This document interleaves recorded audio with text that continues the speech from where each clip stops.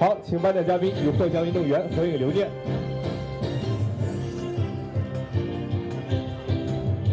好的，谢谢颁奖嘉宾，请颁奖嘉宾稍事休息。接下来颁发到的是东吴人寿绿色领旗衫。 获得2016第7届环太湖国际公路自行车赛雅居乐地产南通至海门赛段绿色领旗衫的运动员是来自诺菲克延航中国车队的吴伯宏。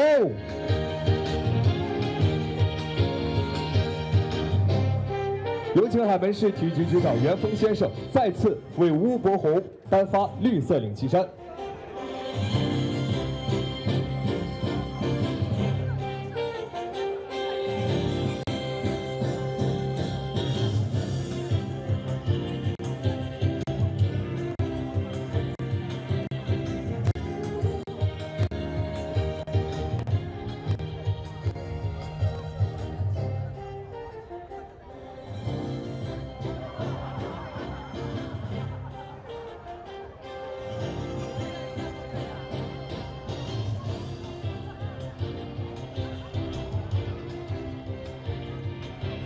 这一幕一定会铭记于历史啊！发生的几率比得冠军的几率还小。再一次祝贺吴伯宏，再一次祝贺你。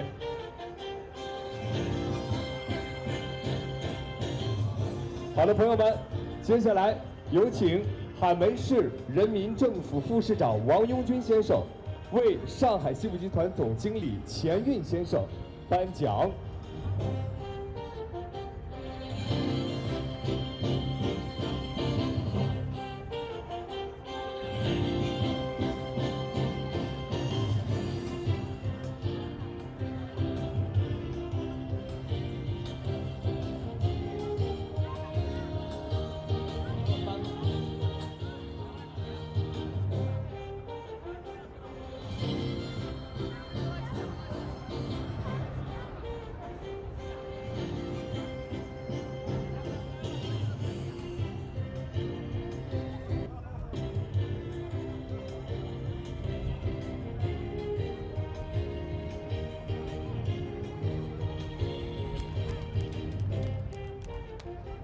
好的，再次感谢颁奖嘉宾，请颁奖嘉宾稍事休息。好的，朋友们，2016第7届环太湖国际公路自行车赛第5赛段南通至海门站的业余组的颁奖仪式就到这里。那么待会儿呢将会是职业组的颁奖仪式，届时请大家继续来关注，谢谢大家。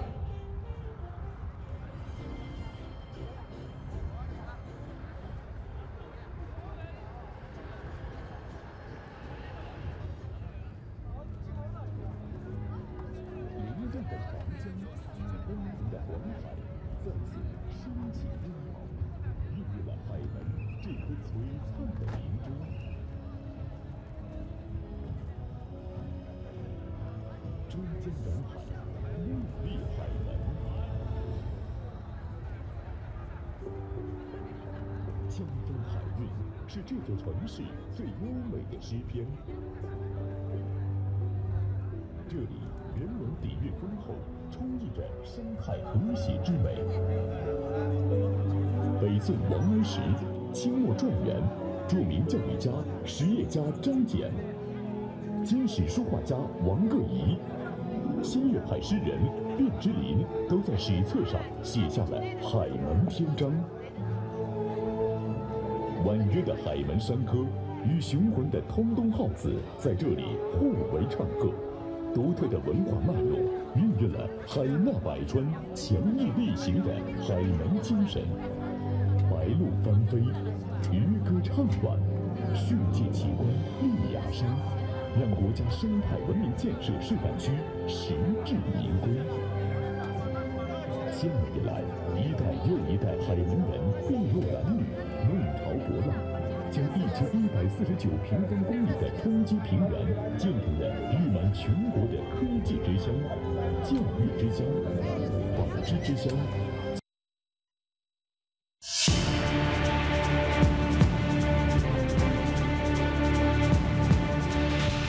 先打小汤， 2015年，综合实力位居全国县域经济基本竞争力100强县第22位，江苏第8位。高水平小康测评综合得分97.9，位列苏中苏北县市第1。一座江苏沿海开发的先行城市，上海长江以北配套优越的卫星城市，长三角加速崛起的明星城市，矗立在长江之畔，黄海之滨。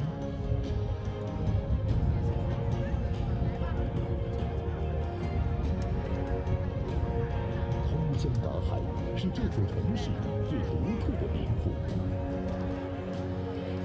海门地处长江经济带，长三角一体化江苏沿海开发、上海自贸区建设等重大战略交汇点上，与上海的直线距离只有60公里。苏通大桥、同济大桥和筹划建设中的互通城际轻轨、崇海大桥等多条粤江通道环绕左右。海门成为长三角北翼连通上海、苏南的环沪节点城市。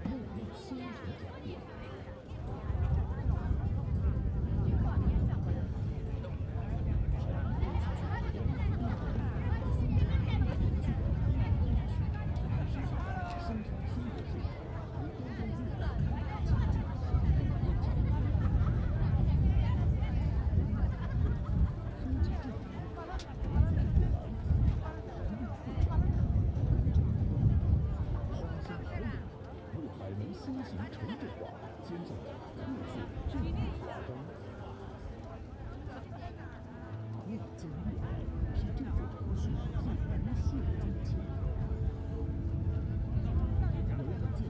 苏省川西景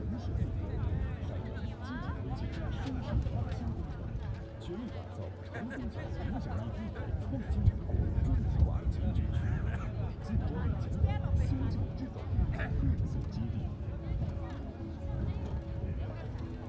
阿里巴巴168迪士桥实力产业区市场园区，阿里巴巴全球速卖通迪士桥家纺园区，淘宝网中国制造迪士桥家纺产业园区上线。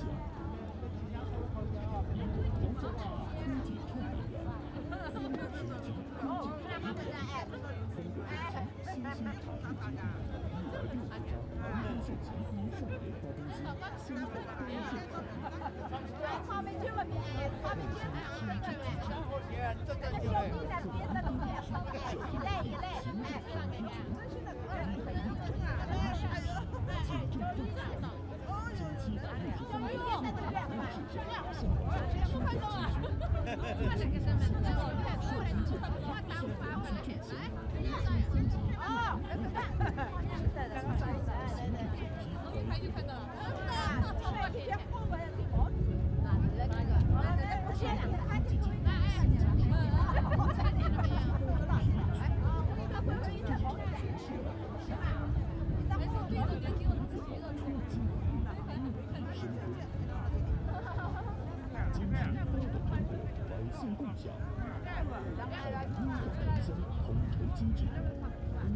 机制、生态环保机制的集成创新，实现高水平、小康指标峰值、群众满意度的同步提升。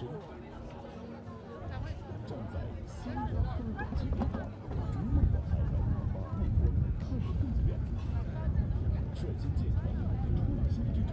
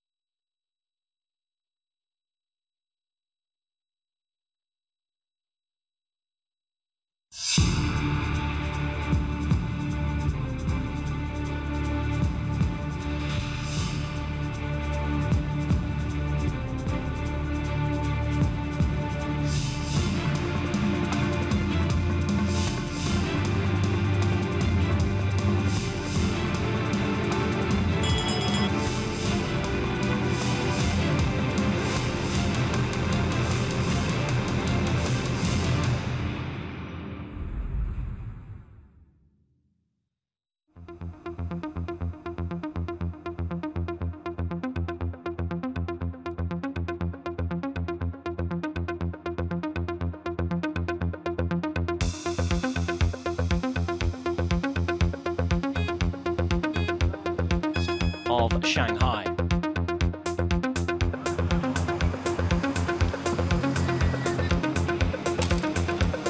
Well, the early time would be set by Peter Prus.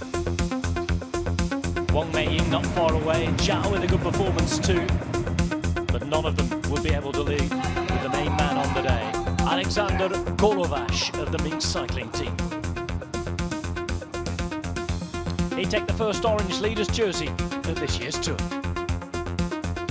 So from the Wuxi prologue onto the Wuxi circuit, and that will be the first road stage of the week. A short one for the sprinters again, and a very warm, sunny skies. It was so fast that the early break wasn't allowed to stay away. Intermediate sprints mopped up by Vilja Triestina Southeast and Jakub Mareczko, who had won the race the previous year. The break that did get away was brought back together with 5 kilometers to go. Mareczko was led out by his Vilja Southeast teammates and was able to complete the job for win number 1 of this 2016 edition. Mareczko beating Marini between the duel of the Italians, 1-0 for last year's winner. So Golovash continued to lead by 3 seconds, but Mareczko with bonus seconds up to 6th.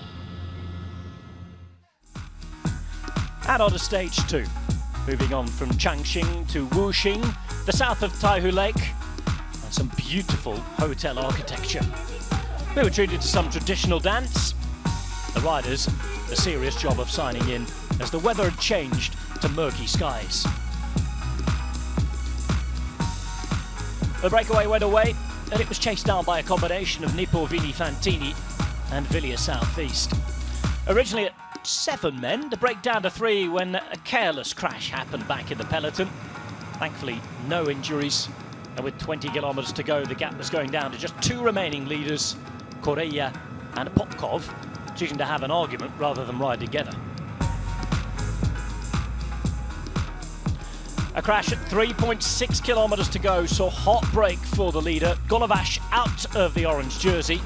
In the meantime, the man in the green, Mareczko, will be looking to swap the points jersey for the general overall classification lead. He did his bit, won the sprint, and would take over that orange jersey. 2 from 2 for Jakub Mareczko. So Mareczko in the lead by 6 seconds from Nicola Marini, Korami remaining in 3rd place, and Bailey of Australia in 4th at 7 seconds. Well, a change to this edition would see the riders go south, into the countryside, into the hills, and up to IMG, the mountain stage, the one that surely would decide the overall general classification. Bad weather, though, hampered efforts to try and show the mountain stage on the day.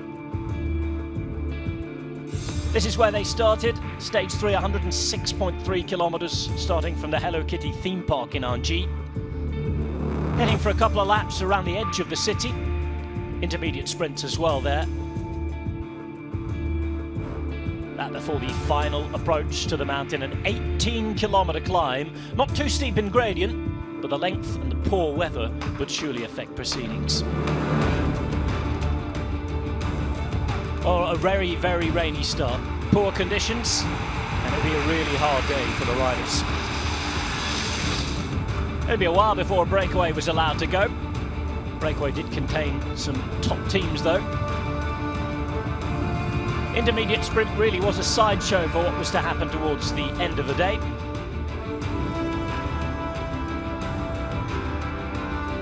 Latvian team at the end who have been so strong in preparing the sprints, mopping up the points.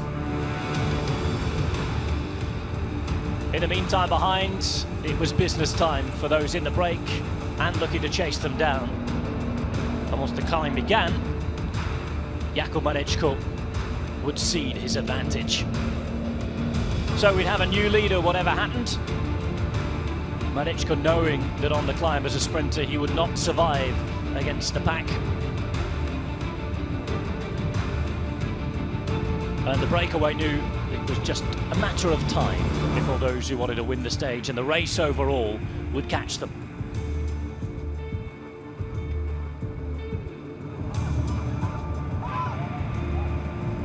So with a mountain in the distance, it's time to stretch out and see what riders had left. It's about to get very cold and visibility would drop almost immediately to absolutely nothing. First attack came from the breakaway as they hit the wet roads of the climb. Dead wood shed at the bottom, and those big thick-leg sprinters knew that the final 18 kilometers was not for them. St. George Merida were one of the teams trying to take it to the rest of the peloton. Jay Dutton, their climber, the man they were trying to put in the right place. Nippon Vini Fantini brought a team of sprinters, so chose to get a man in the break on the day. Couple of crashes and coming together in the dark further back in the peloton didn't help things. And approaching the final 10 kilometres, the peloton would come for the breakaway behind.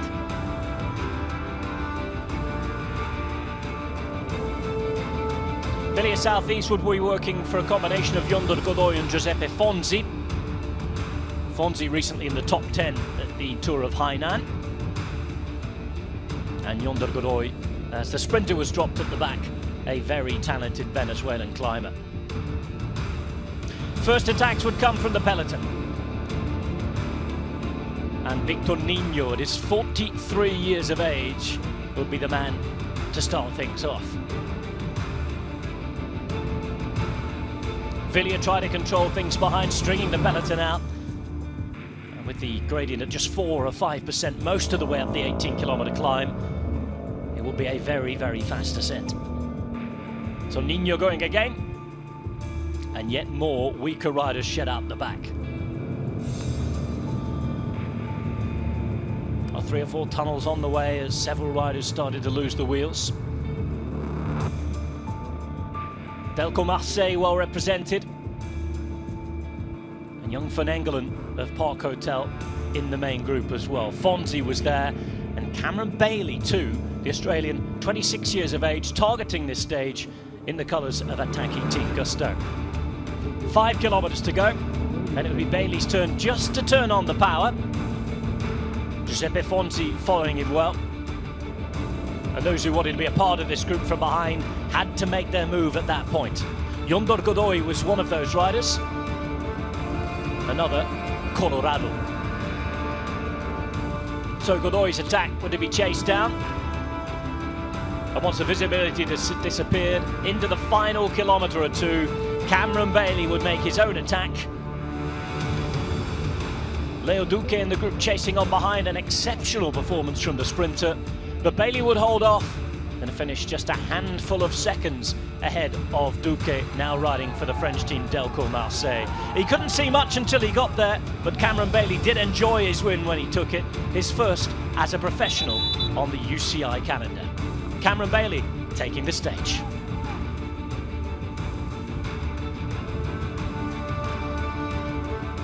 The climb was really fast. I was in the big ring for the whole thing, so that's just a sign of how quick the climb was. So it was not like your normal climb. I was making sure I was saving energy a lot more than you normally would on a climb, trying to follow wheels and stuff. So the whole way until maybe 2K to go, I was never hitting the wind. I was just staying behind people, and then maybe a K to go. After a few attacks went, I just went as hard as I could, tried not to look back. And my first UCI win and my first overall jersey I've had at a UCI race. So we're going to try and protect it as best as we can. I believe we can do it, and yeah, we'll do everything we can to keep that jersey. Before protecting it, he would enjoy it and lead by 14 seconds from Giuseppe Fonzi, with Godoy in third at 17, Duque fourth, and Wong in fifth. Bailey, the new leader, in orange. Jacopo Marezco, Villiers Southeast, sono contento di essere qui al Taihu Lake per questo tour.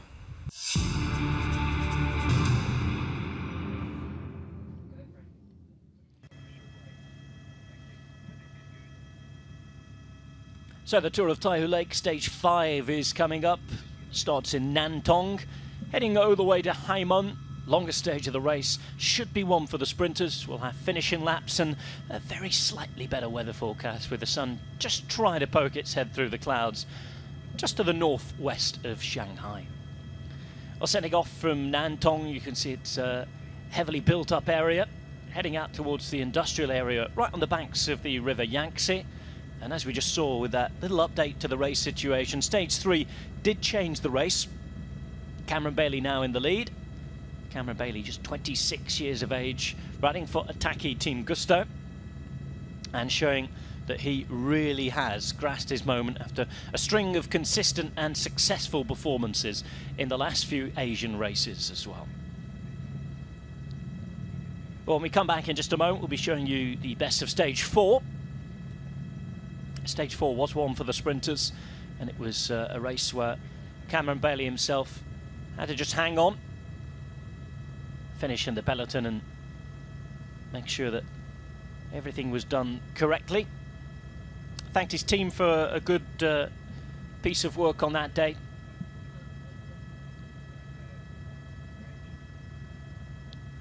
Moving on, this would be the area in Nantong where they would start Stage 5. Stage 5 of 7 altogether. 8 if you include the prologue, of course, at the start of last weekend. And we've moved north of Taihu Lake now into the built-up area. Nantong for Stage 5 before the race moves west in 24 hours, and then west again into the countryside for the final stage on Saturday.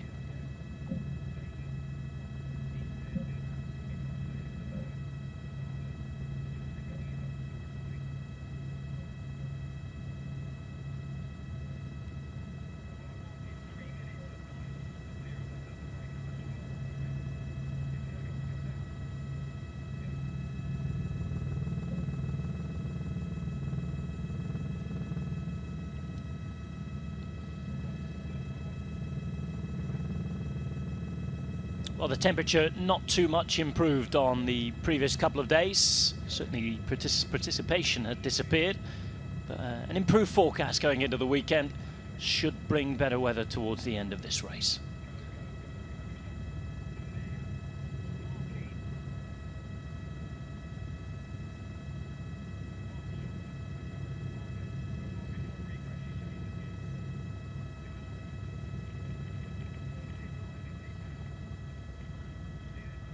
Hello, I'm Cameron Bailey and from Ataki Team Gusto, and welcome to Tour of Taihu Lake 2016.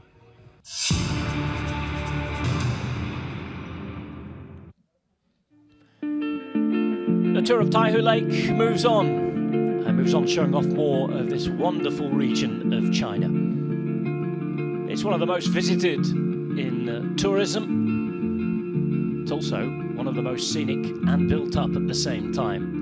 Maintaining tradition whilst advancing in industry, this really has opened eyes to everyone who's visited and taken part in this race. Next up would be Wujiang for Stage 4. And Wujiang combining the ancient and the modern extremely well. In one shot, able to see how the architecture changes from that next to the river at which we're looking now, to the huge tower blocks and offices that were visible from the race route on Stage 4.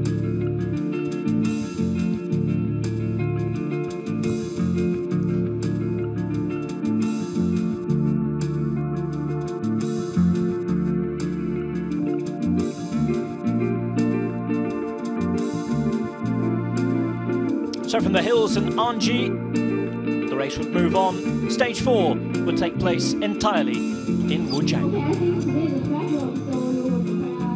So riders came to sign on amongst very windy and cold conditions for a flat stage.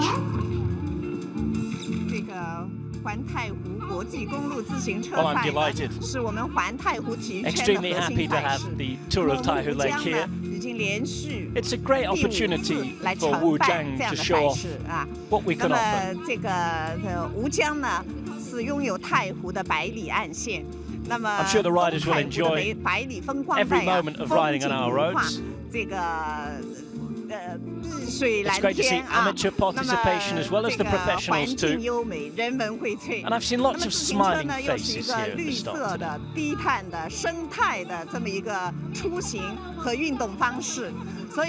I sincerely hope for plenty of success and a good day for all.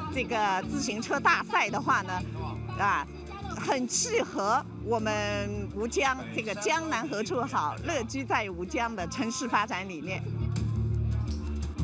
So after the opening ceremony, it would be to the course itself. A pretty simple one, really. A brand new highway that had been constructed.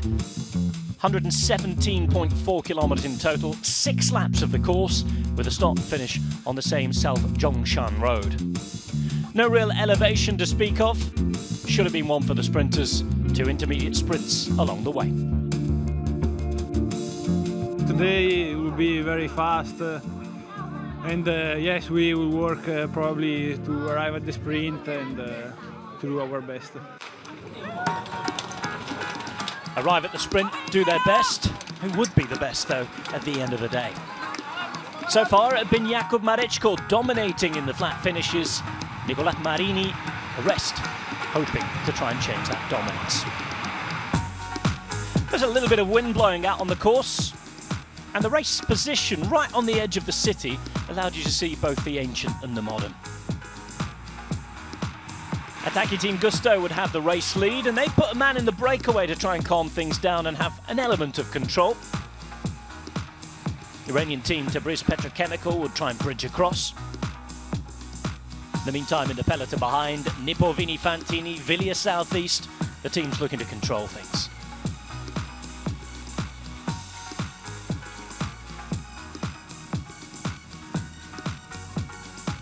Intermediate sprint would look like this.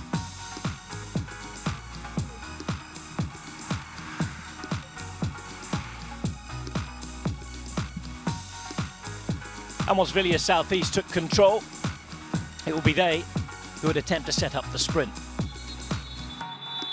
Into the final corner, they seem well positioned with the Latvian team Rietmu for the second sprint stage in succession, also up there at the front. But look out for those orange jerseys of Nippo Vini Fantini. In the end, coming around and finally able to get the victory that they'd hoped for since arriving in China. Marečko in the green on the left, boxed in.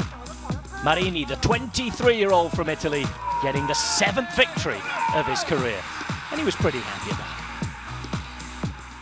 Yeah, it's been a very long sprint. My team did a good job. Unlucky Stacchiotti had a flat wheel in the last 2 kilometers. Colli helped me. I did an amazing sprint.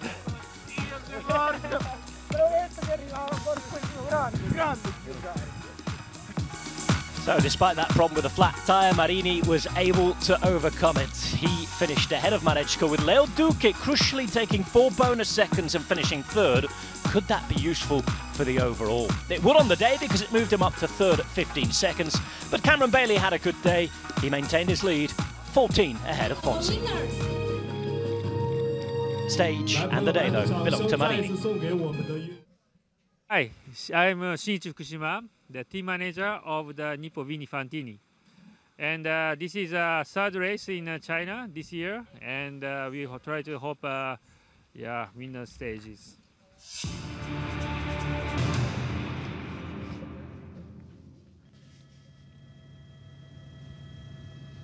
So since stages 2 and 3, Stage 4 and the sprint just played there for you. Stage 5 is what's coming up next. You can see that the atmosphere is a little misty today. The sun is trying its best to poke itself through the clouds where we sit talking to you at the finish line. I can promise you that. Let's see if we can get some warmer temperatures for later. I know that the riders felt the wind on Stage 4. They're certainly dressed up and wrapped up for another sprint ride on Stage 5. Images you're looking at now came from the start in Nantong. Nantong right on the Yangtze River. Actually has 5 separate ports in the town of Nantong itself. One of the first cities to really open up to the rest of the world in China. Extremely established, and again goes on as far as the eye can see. On the road, I can tell you that there are 9 riders in a breakaway. Attacking Team Gusto again controlling things and getting a man up there. He's Ben Hill.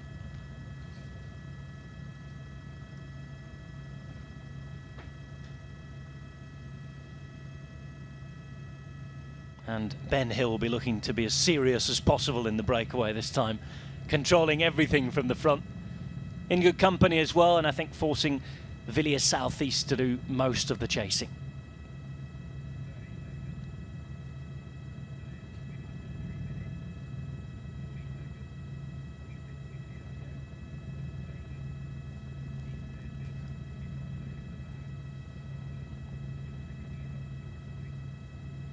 So the longest stage is coming up. In fact, heading between two different districts of one single city. Haimen, where we finish, is just a district of the city of Nantong. And 148 kilometers from start to finish, with laps at the start and 4 laps at the end.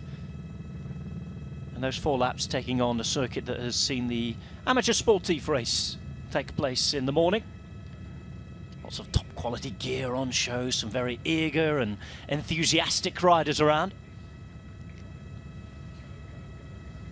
So the spectators who've bothered to make the trip down will have been treated to 2 race finishes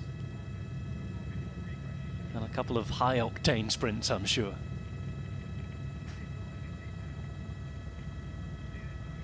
So can Marechko grab one back over Marini, or will Marini make it 2-2? That's the question. Maybe a third party involved in the sprint. We'll have to wait and see. For now, there's a breakaway to chase. I can tell you they had a gap of 1:30. My name's Jay Dutton. I'm from the Australian Continental team, St George Merida, and we're very excited to get underway with the 2016 Taihu Lake.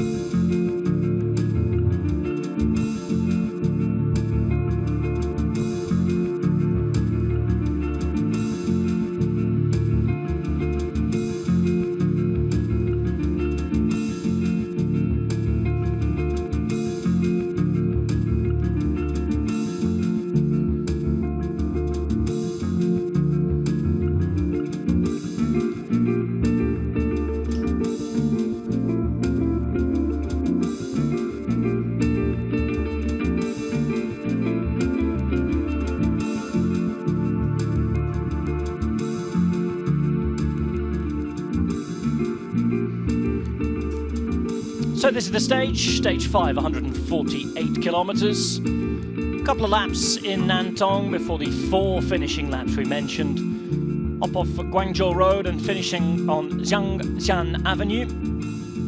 Flat as a pancake towards the end.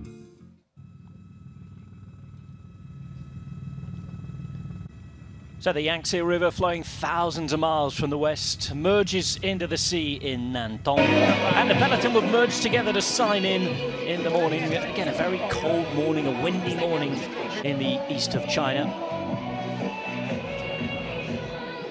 Cameron Bailey in charge of the race.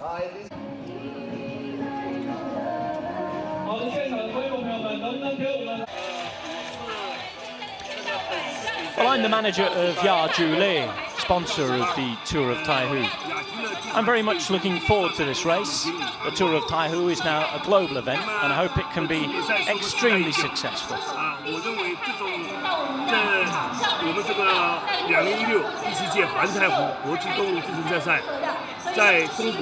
really looking forward to having a great day here, and I'm sure all the athletes are as well.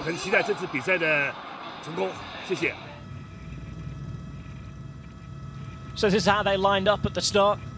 Again, the cold weather gear was very much in evidence. Dignitaries firing their guns. And no neutralised zone here at the Tour of Taihu. Attacks would come from the very start, so a stressful start there for Jakub Mareczko, right on the front of the peloton. Race leader Cameron Bailey just behind, orange jersey on underneath the team Ataki Gusto gilet that he was wearing to keep warm. Lots of arm warmers you can see as well. And there are those attacks that got straight away. 9 riders got in front, and amazingly they managed to stay in front. It wouldn't take too long for them to get a bit of a gap. So Ben Hill following from Ataki Team Gusto once the likes of Maar had attacked. Matthias van Aken there as well, the Belgian rider for Start Vaxers, who've been in every single breakaway so far. And the 9 riders were gone to take sprints number 1 and 2 in the first hour and a half of racing.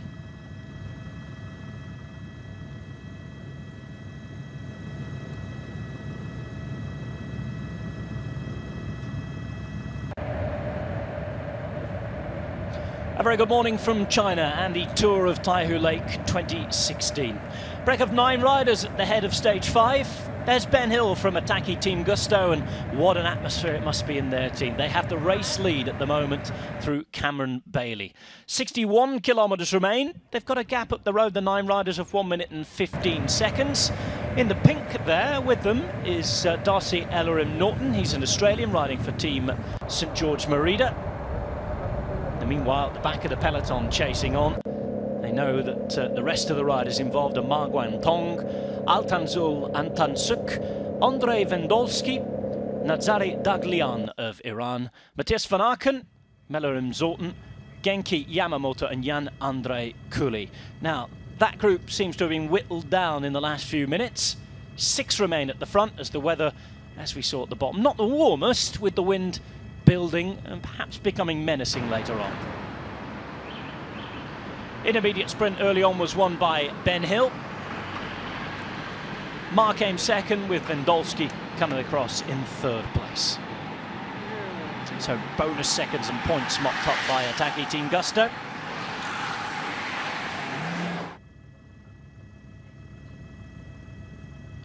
Sprint 2 then looked like this.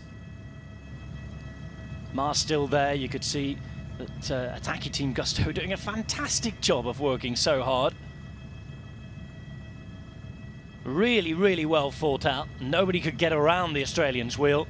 Kudos again to Ben Hill, gaining, if anything, towards the line, beating Maar right to that finish line. And Altanzul Altansuk of the Chinese team of Hangshang coming 3rd.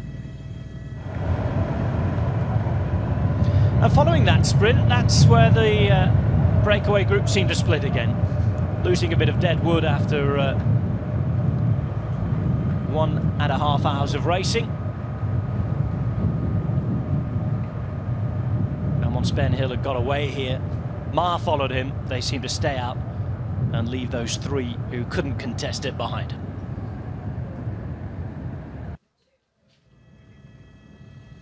So Hill, Maar and Vendolsky on sprint number 1, 5, 3 and 1 respectively for the points. That's for the green jersey classification. And 3, 2 and 1 bonus seconds as well. Sprint 2 looking like this with Hill and Maar, the same order, 1st and 2nd, but the Mongolian rider Alsantuk in 3rd place. He'd take a point and a second. 1 minute and 30 as we go back live to the race, 59 kilometres to go. We're expecting a sprint today, and these are the riders in the break. Yamamoto, Hill, Altansuk, Ellerim Norton and Nazari Daglian. And they're joined by Vendolsky, the Czech rider.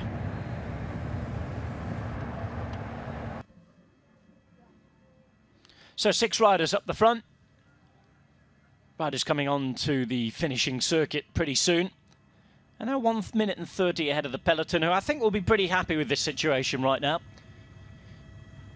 All the work down to the sprinters team of Villiers Triestina Southeast, and not particularly to Nippo Vini Fantini. They got the win just 24 hours ago as they're approaching the finish line for the first time here.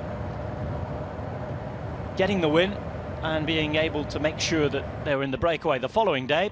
No chasing for Nippo today, and they can save all of their energies for trying to make sure that they are out there in the break and able to chase things down and organise a sprint at the end. Can they beat Villiers for a second successive day? That's the question. In the meantime, there's another building story that's bubbling under as they go over the finish line for the first time, and that is Leo Duque. Third in the sprint yesterday, 4 bonus seconds, only 3 days of his professional career remaining. His team have been helping to ride at the front, and it's a bit of an achievement really, because there's only 3 other riders in the team left on the road other than the Colombian Duque. Of course, if they continue to be up there in the sprints and take bonus seconds, you could see Ataki Team Gusto's orange jersey under threat by the end of the week. Duque now up to second in the overall general classification as we see the peloton come through. We'll get a good timed gap here. 1 minute and 25 was the last estimation. As you can see, they're fairly strung out at the moment, so the chase is on with 57 kilometres to go. It's nice that the sun's made an appearance as well, just as you've joined us live.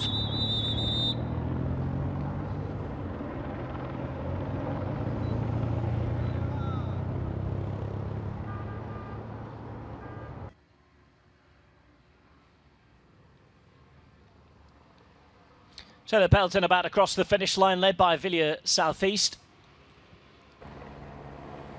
Rietmu are there as well. They've been there or thereabouts organising the sprints, and Leo Duque's team, Delco Marseille Provence, in the peloton as we get a brief shot of yesterday's victor, Nicolas Marini.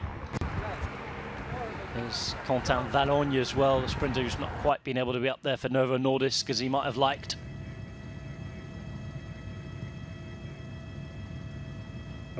So 4 laps to go then. Again, it's that pair of Tedeschi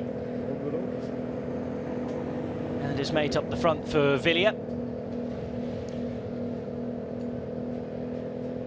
That's George Merida not far behind, ODS team as well, with their Colombian granddaddy Nino, 43 years of age.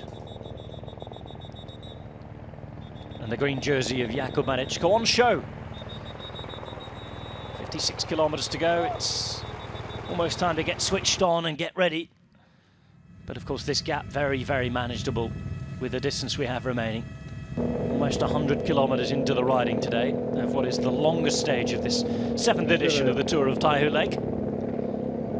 1 minute and 20 seconds is the gap, and quick little glimpse down the left-hand side before he hid away from the camera again in the blue of Leo Duque. There's Cameron Bailey on the left-hand side in the leader's jersey. We'll talk more about Bailey, we'll talk more about Duque, possible permutations for the overall general classification as this morning progresses.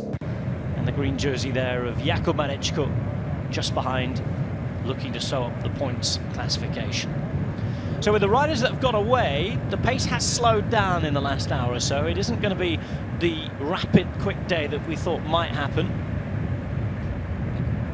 Confirmed the breakaway Hill, Altansuk. Yamamoto is there as well. 192 was Vendolski, the Czech rider. Mars, the rider at the back, the Chinese rider in the white and red. And here in the orange, Cameron Bailey. It's been quite a few days for him. First experience in a leader's jersey in a UCI race. First win as a professional cyclist. He knows that you're all watching him down under in Australia live as well. So a very good afternoon to you in Australia. Lots of you, I'm pretty sure, willing this young man on to victory in a stage race. It's all very new, the media attention at the end of it, the interviews he has to do before. Jakub Manichko's a man who's very much used to that as a sprinter, used to winning races. Of course, it's the overall prize that's up for grabs as far as Bailey's concerned. He has his stage win already. Can he hang on? But his biggest threat at the moment, it comes from Leo Duque, not from anybody in this breakaway. Leonardo Duque has one professional stage victory to his name. That came 10 years ago in the Tour du Limousin, race in the west of France. And Duque is now 36, and he's at 14 seconds from the overall general classification. He also retires in 3 days. And there's Jong, Wang Meiying is now on his way to the World Tour. This will be his penultimate race in the Wang Wisdom Hung Sheng, pardon me, colours. He's the best Chinese rider in the race. He's off to Bahrain and Vincenzo Nibali's team. They've already devised his calendar as well. You'll see him for the first time on the World Tour at the Tour Down Under at the end of January. So there's Ma, his teammate in the break. Fendolski in the yellow and black. And this is Yamamoto. He's had a really hard-working week, the man from Nippo Vini Fantini. Japanese rider in the Italo-Japanese team. And Dukla Praha have done plenty more than just make up the numbers here. Ella and Norton in the pink. He's one of the 2 Australians in the break. And Ben Hill. He's in the yellow and black at the front, representing the leaders team. That's a tacky team Gusto. Well, plenty of bike paths and lanes. This is a heavily industrialised area where we finished today in Haimen. But it's got the feeling of a new town about it. Everything constructed to improve workers' lives, give them their leisure time and try and get them out on their bikes. And we saw great evidence of that in the amateur race just a few hours ago. Really good to see lots of real cycling fans and pretty serious athletes as well lining up. They had all the kits, some deep section wheels and very expensive carbon frame bikes. We even had riders wearing skin suits, and I'll tell you what, they were brave riders because we were talking 5 or 6 degrees this morning. Look at this, all strung out. Bit of a surprise maybe with the gap at just 1 minute and 25. But we're on flat roads, flat, long, straight roads. And look at this, Delco, Marseille, KTM committing riders to the front. The sole reason for that is the presence of Leo Duque. He's a Colombian rider now, naturalised as a Frenchman. He's the man on the left-hand side, just gone out of his shot now in the light blue jersey. Yellow Delco Elbrum off across the front. 36 years of age now, the man from Cali in Colombia. Started out as a track rider actually, as we look at Cameron Bailey now. Bailey himself has come through the Australian development programme. Bit of a late blossomer at 26.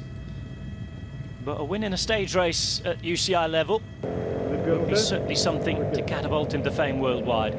There is the aforementioned Duque on the right-hand side of the shot now. Second of the 2 riders in the blue jerseys. As we come to another Colombian on the left. Victor Niño.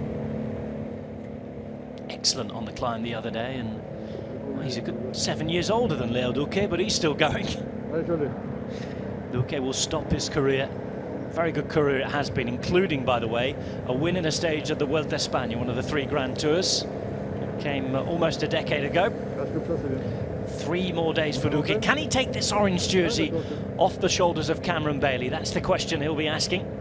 If he's to do it, he'll do it through bonus seconds. There are no other stages, really, apart from on the last day where we have a couple of small climbs that really lend them opportunities to anything other than a bunch sprint. I've spoken to a couple of the sprinters and they think that even on the last day, despite the hills, there'll be an opportunity or 2 to bring it back together for a sprint.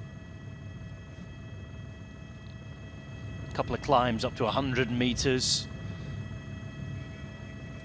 But of course the last few kilometers are going to be pretty either downhill or on the flat on that stage. Remember, 10, 6 and 4 bonus seconds on the line every day. Duque has already finished in the top 3 on 2 occasions in sprints. He's finished 2nd, he's finished 3rd. Can he be up there for the next few days? So just under 50 kilometers to go then, on stage 5 of this Tour of Taihu Lake. Hi, I'm Shinichi Fukushima, the team manager of the Nippo Vini Fantini. And this is a 3rd race in China this year, and we try to hope win the stages.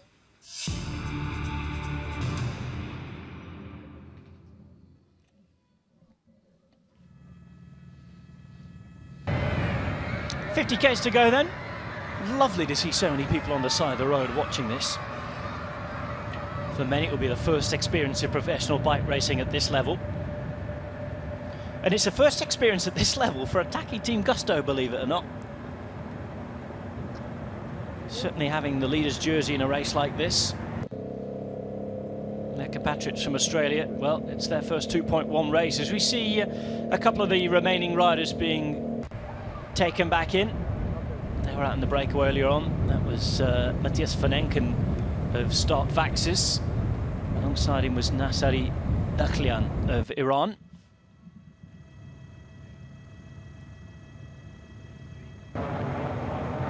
Ella Norton goes back to the car. Talked about one Australian team who has the lead. Ataki Team Gusto for St George Merida. It's the first ever time they've competed in a 2.1 race. Never mind had the lead.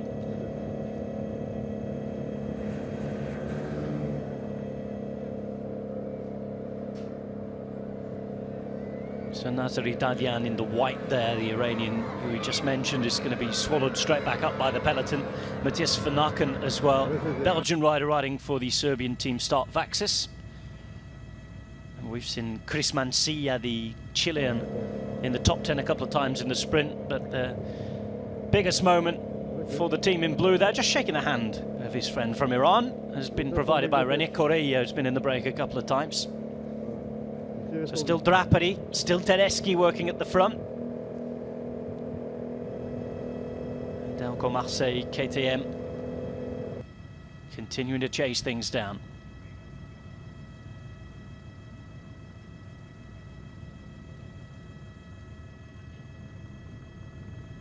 That's the Yangtze River in the background. And here's Darcy Ellerum Norton on the left-hand side. Ma in the white there. And 120 behind the peloton. It has sped up somewhat in the last few kilometres. One straight long line. And Villiers probably don't want to take any chances today. Ataki Team Gusto, it's been an easy day for them so far. For them it's all about avoiding crashes, avoiding silly moments, keeping their own man in the break as long as possible so they don't have to ride at the front. They'll be very happy with the situation right now.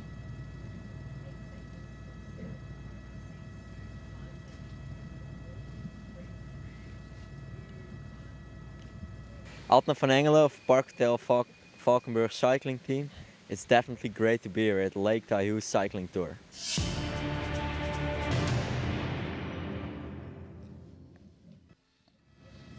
You're watching live coverage of the Tour of Taihu Lake 2016, and we're into the final 46 kilometres now of what is stage 5 on the road of this race. Day 6, as we had the prologue, remember. Leading since stage 3 has been Cameron Bailey of Australia. He took the big mountain stage that we didn't see very much of at the time due to the weather. Thankfully the sun is breaking through the clouds now, and it's actually a decent forecast for the next couple of days. In terms of what's happening in the race, I think we're forecast a sprint today. 1 minute and 15 seconds back from the 6-man breakaway. Started the day as 9, by the way. 6 left up the front. And look at this, one long line. Delco Marseille KTM doing a lot of the chasing. It's because they have Leonardo Duque as their sprinter. Sprinter who came second on the mountain stage. Of course, he's not the pure thick-leg sprinter we saw on the track in the early 2000s. He's now since developed into a very well-respected road captain, a bit more of a ruler who can climb a bit. I think the Fran Ventosos or the Jose Joaquim Rojases of this world. But in what is his retirement race, he could be set for a farewell, and a golden one too, or let's say an orange one with that leader's jersey. Job still to be done for Ataki Team Gusto, who've been going about their business pretty well. They have their man in the breakaway. As the best young rider in the race, that's Lucas De Rossi. Young rider who's only been on the road for a couple of years actually. He's come from mountain biking. He's wearing the blue jersey, and you can see he's on domestic duty as well today. That blue jersey stuffed full of bidons and bottles, gels and bars. And this is the race, as well as the mountain stage, where they'll have to eat the most today. The longest stage. Still relatively short as far as professional bike racing is concerned, 148 kilometres. And the fact that it is pan flat as well on beautifully tarmacked roads will make it that bit more fast.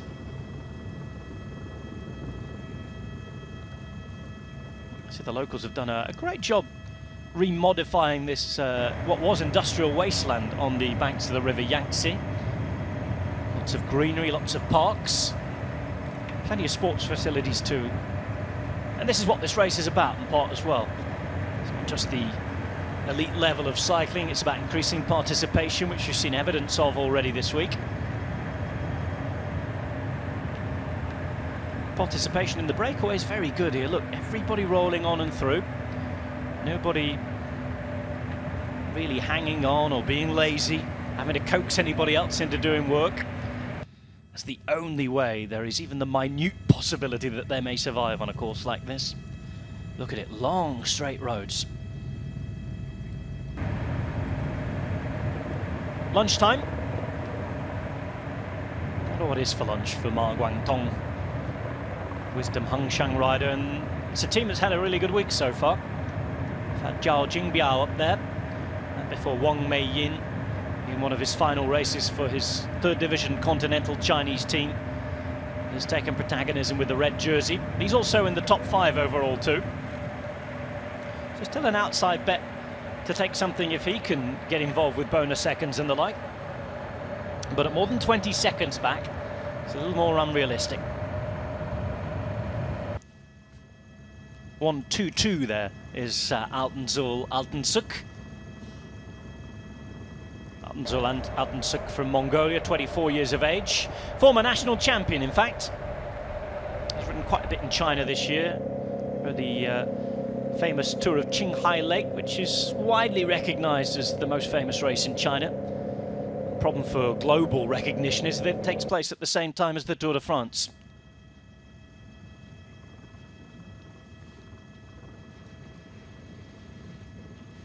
.44 k's to go, 1:20 the gap. Again, evidence from the air this time of everybody working together. And some nice views close up on the side of the road. A little bit of conversation here. Now, is that the Nippo Vini Fantini rider Yamamoto just deciding that he isn't going to take his turn? It's interesting if that's the case. Be very surprised if that was the case so early, but we'll see. In the meantime, Altensuk looks like he can't do another turn as well, so this could be a bit of a crucial moment for the breakaway. Ready. Because there are 3 intermediate sprints today. The next one of those is coming up. Perhaps conversation as to who wants what or who will be allowed to go for what. Meantime in the peloton, there's the orange jersey, Cameron Bailey. Bailey, who's had a really consistent year actually. Some really good results in Asian stage races. He finished 7th in the GC at the Tour of Japan. Up there in Japan Cup as well. 5th in the Kokonosha Tour in Poland, which was a 6-stage race. Also top 10 in the Tour of Thailand, top 20 in the Tour of the Philippines, and a good start to the year when he finished in the top 30 at the Herald Sun Tour. Remember, a race won by Chris Froome, the Tour de France winner. 3rd season for him at this continental level. Been in Singapore as well. Can he make it his first stage race win?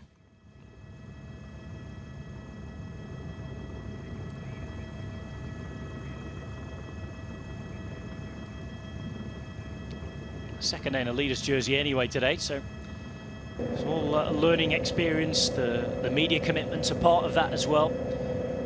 Pressure that everybody's looking at you in the peloton, side of the road, the presentation, and the mental aspect of how you handle the pressure of being in the lead.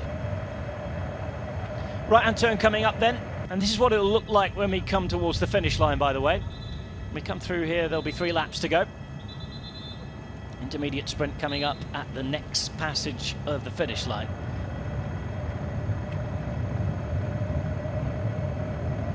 So how they take this on, there's Ma at the front, Hill looking in and around at the moment. You can see the gap's gone down to 1 minute and 10. That's because Yamamoto is going to go for this intermediate sprint. Hill is there as well. Just behind him you can see Wondolski chasing on. Yamamoto at the front in the orange. It's a long, long way to hold out here, and I think Hill's got on the right wheel. Intermediate sprint then is playing out.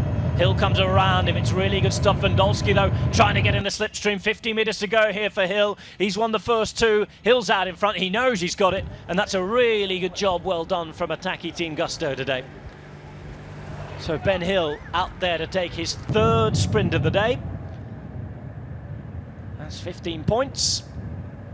And 9 bonus seconds mopped up as well. So good stuff from Ben Hill. And of course, with nobody being really dangerous in the overall general classification out there in the break, it means that Ataki Team Gusto don't have to do too much riding behind, if any. A little bit of messing about before we got to the intermediate sprint, just reduced the gap one bit. There is Sofiane Merignat, by the way, the Frenchman chasing on for Delco.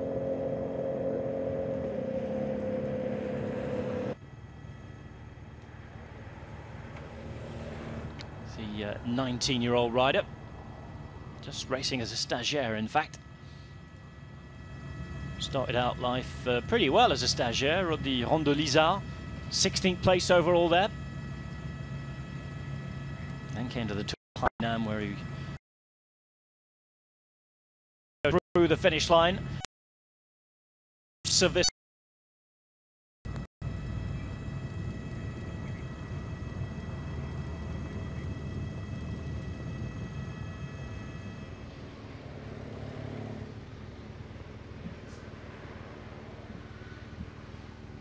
So 1:10 then.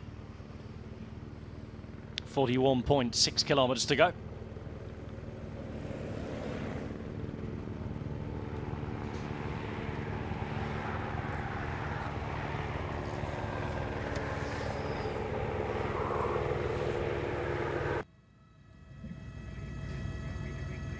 And out they go away onto those straight roads once more. It's a fairly simple finish. Nice and wide corner going into that final bend. Positioning will be important as we take that sprint 3 result once more. Ben Hill, Andrei Wondolski and Genki Yamamoto, the Japanese rider, in third place.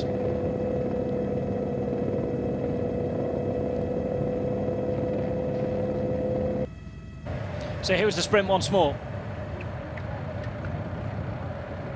Yamamoto through the middle. Had to go for a real long one there, 300 meters out, and with Hill playing it clever onto the wheel. He knew to go from 150. The Dukla Braha rider behind, attempting to try and take something, Wondolski. But Hill had the pure speed to get away, and he's performed a fantastic job today for his team. Back to the peloton then. 40 kilometers to go. Gap's grown again at 1:15. I think they'll be pretty happy to keep this under control for another couple of laps.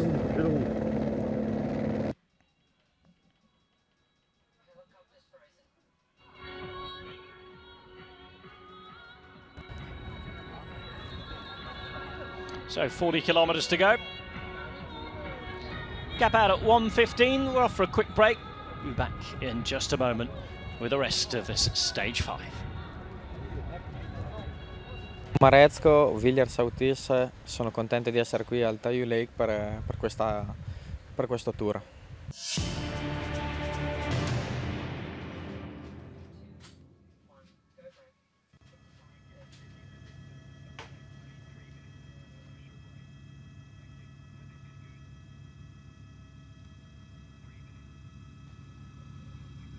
So there are around 40 kilometers to go. So the breakaway still out there. Peloton pretty happy to hold them where they are at the moment. No real rush to bring this back just yet. In the meantime, we get a moment's relief to look on to Nantong. Nantong did begin life as part of the ancient Chinese civilization, but it then transformed into what was known as the first modern city in China, the earliest self-designed and totally managed model city by Chinese people. But it's never forgotten its culture that's very, very entwined with the river and the sea. Those 5 ports I mentioned just in the city of Nantong. The heavy industry, and of course the relationship with Shanghai just down the road.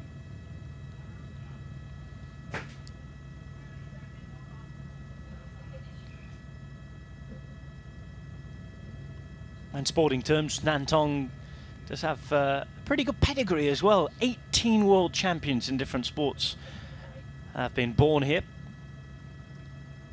And as far as that industry that I mentioned, much of it is to do with the textiles. One of the 3 largest distribution centres for home textiles in the world. In fact, turning up the hotel last night, there was a conference on.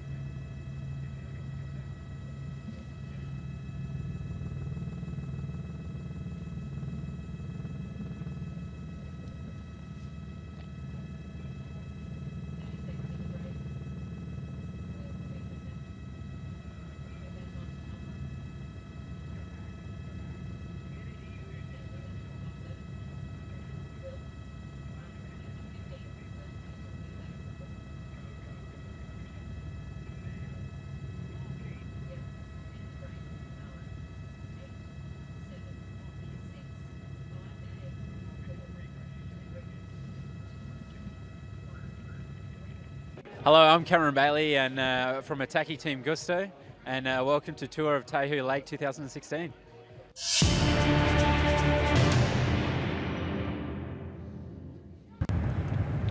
Back at the Tour of Taihu Lake 2016, it's stage 5. The breakaway stayed out there and still motoring on, 37.5 kilometers to go, and after messing around a little bit for that last intermediate sprint, the final intermediate sprint of the 3 on the menu for today, gap had gone down by about 15 to 20 seconds. They've since been able to recover that. 1:25, everybody's made friends again, and we're all working together in harmony. The look around there from Ella and Darcy Norton, just to make sure Genki Yamamoto was going to play the game. Looks as though he is. And this is Vendolski, rider from Czech Republic. Back in the peloton. Still collaboration between the Italians and the French. Villa Triestina in those yellow luminous jerseys with the grey and red on them. Easily identifiable by the bikes and the helmets. The blue for the French team, Delcourt, Marseille, KTM. They were at this race last year under their former guise of Lapon Marseille. That's when they were a development team, but they decided to move up to the 2nd division this year. Professional continental level, invest a little bit more money, try to compete with the big teams. Hasn't been the most successful of first years at Pro Conti level, but it's always a very difficult transition.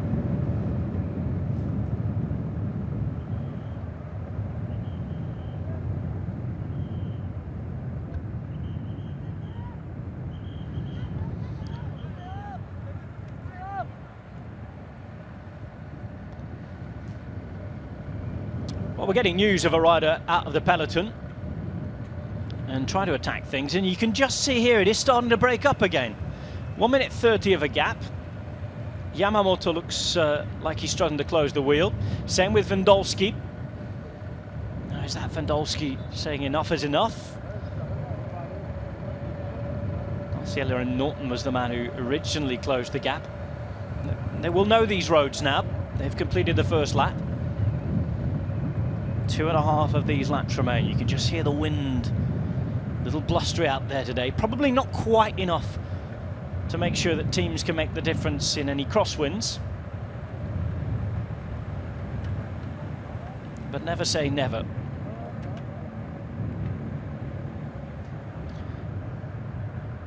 That's Altanzul Altansuk, Mongolian rider, the former champion who we were talking about just before the last commercial break. In the meantime, guess who they're supporting? And here he is, Ma Guangdong, as if on cue. Chinese rider riding for the Chinese team. And he's going to get plenty of a big cheer as he comes past. And trying to ride together with Altansuk. In the meantime, it's Darciella and Norton who's the man trying to close the gap. Plenty of smiles and first taste of professional bike racing. It's one of the most accessible sports that you can find on the planet. I mean, you can ride on the same road as the pros ride, get on the famous mountains. How much does it cost to have a game and a kickabout at Wembley, eh? That's nigh on impossible. Leo Duque and his dream as a professional there in the blue is almost over. 3 more days as a professional bike rider. Will he end it in the win? This is the lone attacker we've had. He's come from the Brazilian team. It's Diniz. Diniz, one of 5 Brazilians in the Funvic Sol Cycles team. That they're a professional Continental team, a 2nd division team from South America, racing the most part on the UCI Americas Tour, although they were in the Tour of the Algarve at the start of the year. He's just got a handful of seconds on the Villiers Southeast train. Orange jersey there, spotted coming past, and there's the green jersey of Jakub Mareczko, way down in the peloton. That's because there are still 34 kilometers remaining. You can expect in the next 15 kilometers or so, he'll slowly move up to the front and be in the right position. And the good news about the racing today, look at those big wide roads that we're on. There's plenty of space with which to move up. And I think being boxed in yesterday, he would have been a bit disappointed with that towards the end. His team, as they have done ever since he landed on Chinese soil, has been working extremely hard for him. Look out for that man though, 2nd in the train of riders in the blue. Leonardo Fabio Duque, who's actually a points race specialist when he was on the track. He's gone on to have a very good road career, mostly in French teams, hence his naturalisation as a Frenchman. Did play a part as a road captain though in Claudio Corti's Team Colombia. And it came to that very sad end a couple of years ago. Repercussions in the press and the arguing over where the money went still carrying on there.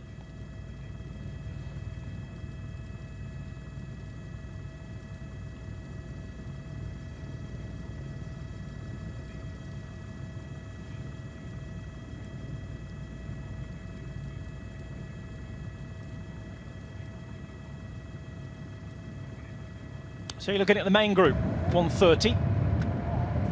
Plenty of excitement at the front though, attacking each other, and I'm not sure it's the right moment to do so, because if they're to have any chance of surviving, they have to work together. Maybe that combativity prize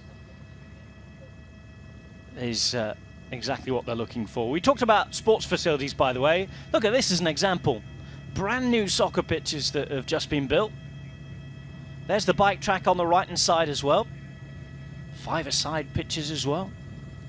Well, Chinese soccer and football have made a big investment in the last few years. You've seen that in the professional league with some big money signings. And just in the last couple of weeks, Marcello Lippi has been appointed as the national coach. Marcello Lippi of Juventus fame, of course, and Italy World Cup winning fame. He no longer has the cigarette in his mouth on the subs bench, but he's enjoyed it over here. He actually won the Asian Champions League for a couple of years in succession with Guangzhou Evergrande, one of the biggest football teams in Asia. Meanwhile, on the road, this is what's happening. 2 riders at the front, one from China, one from Mongolia, both riding for Chinese teams. Ma Guangdong in the red and Altanzul Altansuk in the white.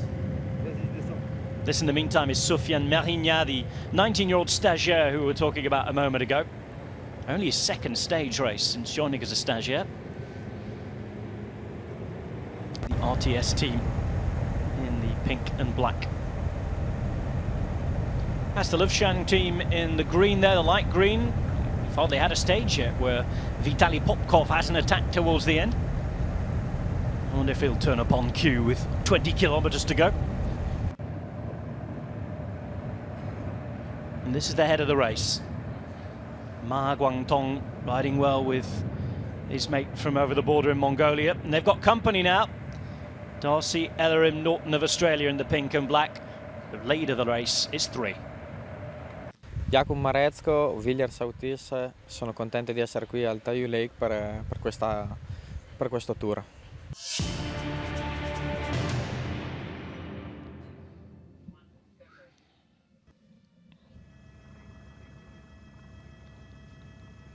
Three up the road, Ma Guangtong, Altanzul, Altansuk, and now Darcy Ellerim Norton.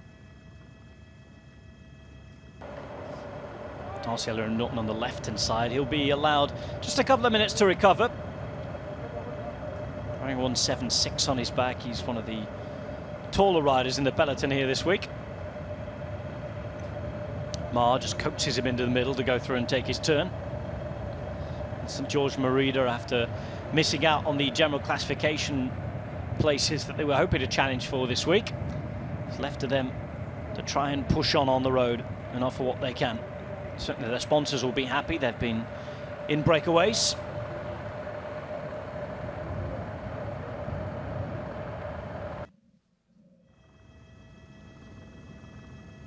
The last 10 kilometers have ticked away and they'll be approaching the finish line yet again for the next lap pretty soon. Gap has gone up to 1 minute and 30. There's Adna van Engelen on the left-hand side there, the climber who was very close to success the other day. Genki Yamamoto's adventure is over for the day. Latest rider from the break to be swallowed up by the chasing peloton.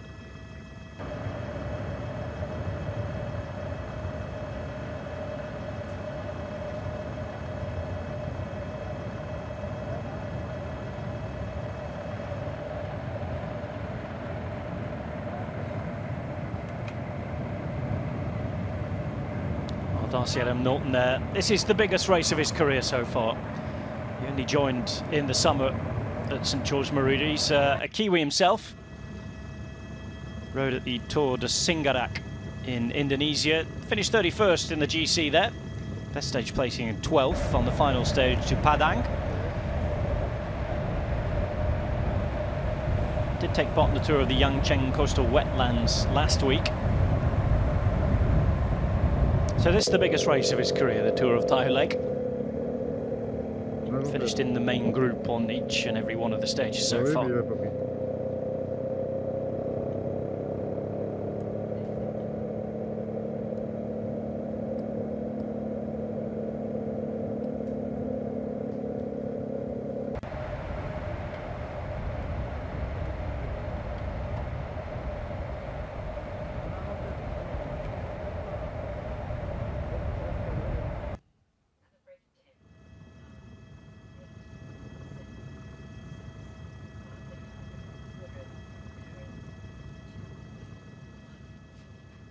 My name's Jay Dudden. I'm from the Australian Continental team, St George Merida, and we're very excited to get underway with the 2016 Taihu Lake.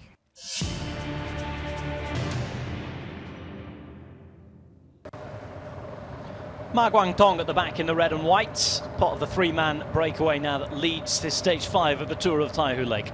Darcy Ellerim Norton in the pink and black. He's the young Kiwi riding for St George Merida of Australia. And at the back there, the rider from Mongolia, the former national champion, Altanzul Altansuk. Now, the rider in the middle has been used to being in breakaways in the last few weeks. He's actually the king of the mountains at the Tour of Hainan, down in Hainan Island, tropical region of China in the South China Sea. A little nervous look behind from him, but it's not quite to that stage just yet. They're approaching the finish line. This will be the third passage of the finish for these guys. There will be 2 laps of this finishing circuit to go once they go across the line. 1 minute and 25 seconds, and Despite the lead, you have to feel for them. It's a bit of a fool's errand, this. There are some very hungry sprinters behind and some pretty powerful teams to chase them down. It's a circuit that has very little terrain to play with. Very flat, wide open roads, beautiful tarmac. Ideal conditions for a chasing peloton. 28 kilometers remain. And 2 laps of this 14-kilometer circuit still to go. Paint faces already on these riders. It is a thankless task, isn't it, being in a breakaway? It's where the true spirit of cycling really is broken down. Sacrificing yourself for the greater cause. Basically hurting yourself out there in the front of the race. And when it's on telly too, everybody's watching you, sort of self-flagellation. Not a pretty sight sometimes, but it's certainly valiant. 1 minute and 20, the latest time check. Well, that'll be a much more accurate figure once this lot pass the line in a minute.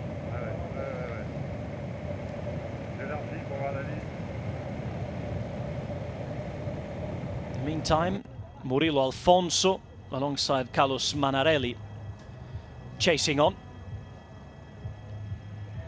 2 Brazilian riders, and this is a team that should have been a little stronger than it has been this week. They are one of the 5 second division teams here, and we've hardly seen them. One failed move in the crosswinds to Wuxing, and in the sprints, nowhere near up there as you might have thought.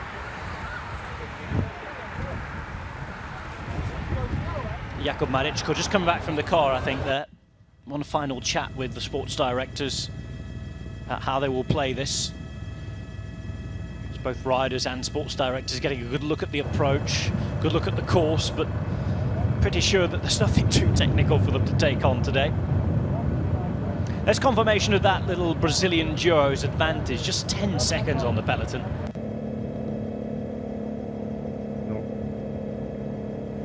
Villiers Southeast and Delco Marseille. Rider in 3rd place there is a rider to look out for. And let's not forget Giuseppe Fonzi either. We'll see if he didn't have to work really for the man in green here, Jakub Maričko, we'd be considering him much more of a threat to the overall general classification with bonus seconds. Fonzi still in charge of looking after Jakub Maričko. He's at the green in the back here. As far as the final sprint's concerned, will the win 24 hours ago have given Nicolas Marini that confidence that perhaps he was lacking at the start of the week?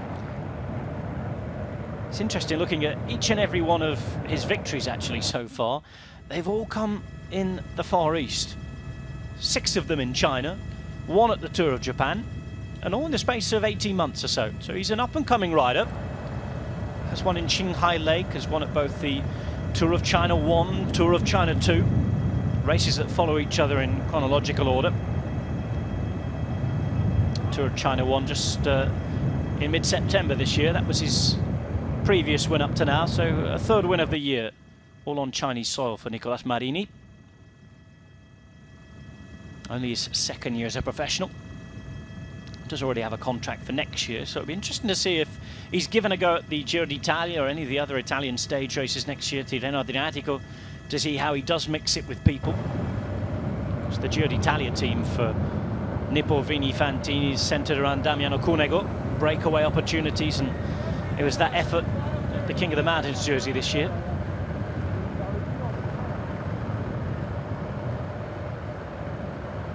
Breakaway approaching the final 25 kilometres at the Tour of Taihu Lake Stage 5. Helen Norton looks behind. It'll take a lot longer to get over the line if you keep doing that.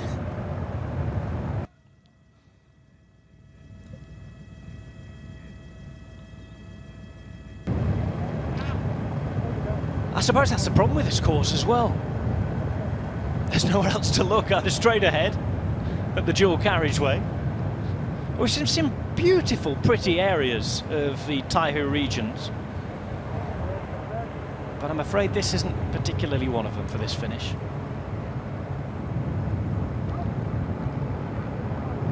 Riders have been greeted by factories along the way. Good news is we've got people on the side of the road. They've done their best to regenerate this post-industrial pot of land. A peloton behind. 1 minute and 25 further back on this road. Still Villiers, still Delcourt Marseille. No change at all at the front of the group. Villiers have not had any help with the chase. That is, I suppose, the positive side of the tactic we've seen from Nippo Vini Fantini.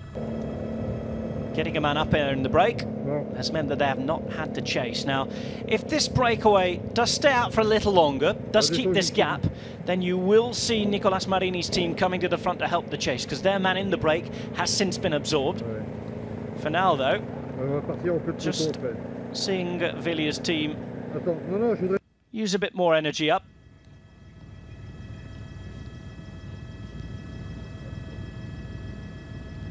"24 kilometers still to go."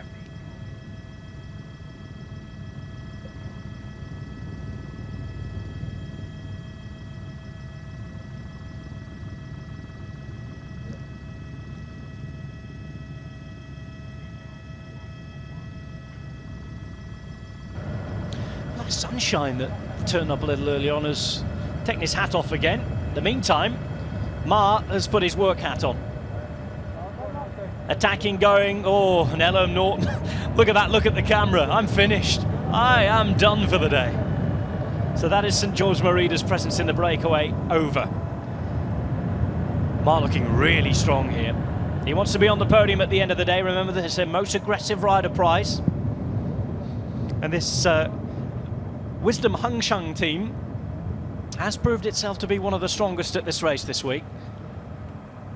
Good recovery for the former national champion of Mongolia there. Altan Suk. It's an interesting team, the team he's riding for, actually. They have an almost entirely Mongolian lineup at this race.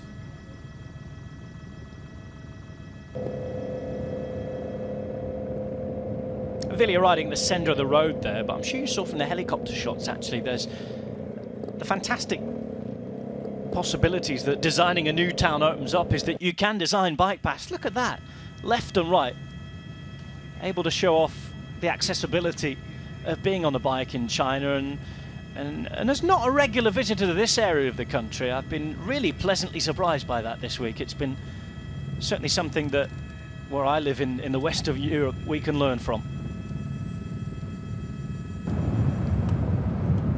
Lots of provision and space for riding bikes. Altan Suk on the left-hand side in the white jersey of the Laval team.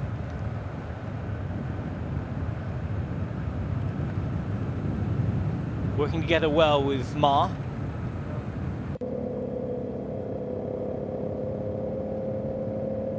In the meantime, 23 kilometers to go, and attacking Team Gusto have just upped their game a little. Moved up the orange jersey on the shoulders of the leader, Cameron Bailey.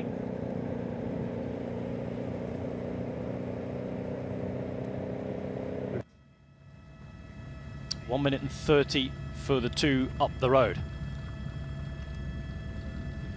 This is the Brazilian pairing we saw not long ago. Still in no man's land. You can only think that this is a last-ditch attempt to get the jersey on the telly.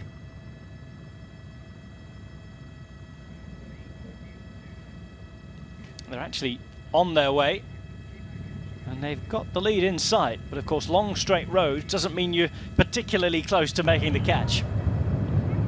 This is the right-hand turn.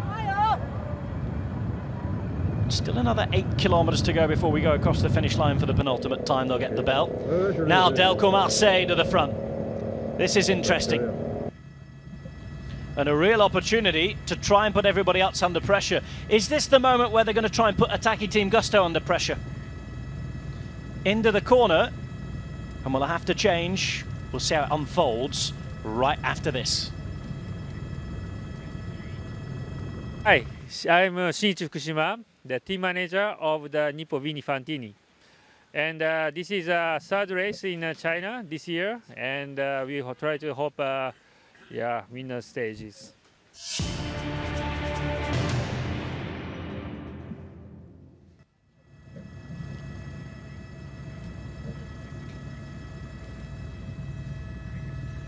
Approaching the final 20 kilometers, Delco Marseille KTM riding at the front and riding to try and put the general classification teams under a bit of pressure. The orange jersey at the moment is on the shoulders of the leader.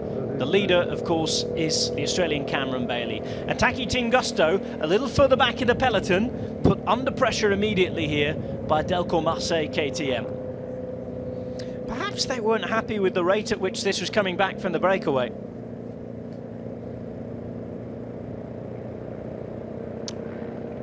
Peloton is closing in quite quickly on the break. Getting a little bit of help from the RTS team, who also have riders from Colombia and also have riders quite high up in the overall general classification. All riders, I'm sure, who want to see Leo Duque finish his career on a positive note. This is the bit of excitement that possibly today's stage has been lacking so far. Again, the straight, wide, flat course doesn't particularly help with that. In the meantime, head of the race is down to one rider. Altanzul Altansuk leaving Ma behind. Oof. He won't be leaving anybody else behind. There's not 1 minute 30 there. It's all coming back together with 20 kilometers to go. And this is going to be really difficult control now for the sprinters teams.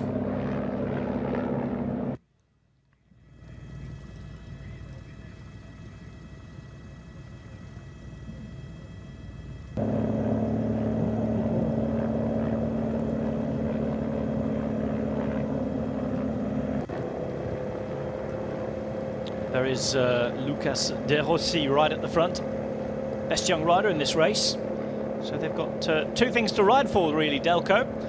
And there's that stage win as well. They haven't had one of those yet. Thomas Vaubourze, who was the most aggressive rider on race stage 1, pardon me. He's the man doing the work at the front, right, number 4 on his back. And they only turned it with 5 riders, did Delco. And they only have 4 left, with Frederick Song-Galton not starting the first stage. Reaction straight away from Villiers. They're bringing the yellow jersey up towards the front. Let's just say the green jersey, pardon me. Sprint's jersey. And Ataki Team Gusto, looking after their man in the orange jersey, also moving to the front. So good reaction from them. Panic over for the moment. The breakaway is going to be brought back, but Delco Marseille KTM very much taking the race to everybody else.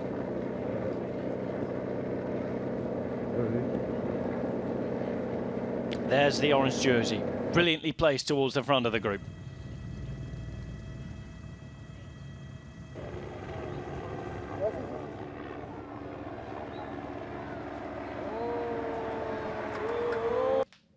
Altna van Engelen of Park Hotel Valkenburg cycling team. It's definitely great to be here at Lake Taihu Cycling Tour.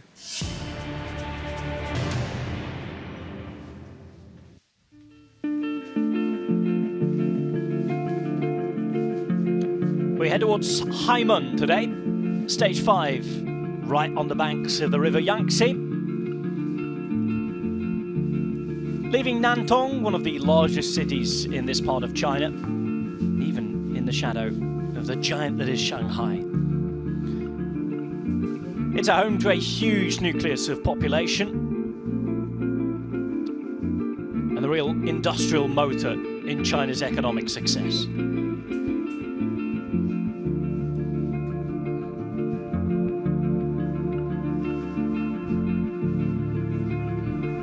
Nantong and Haimen open to the world. And exports leaving one of its many ports on the river Yangtze. This is where we're headed then. Let's go and hear from the locals.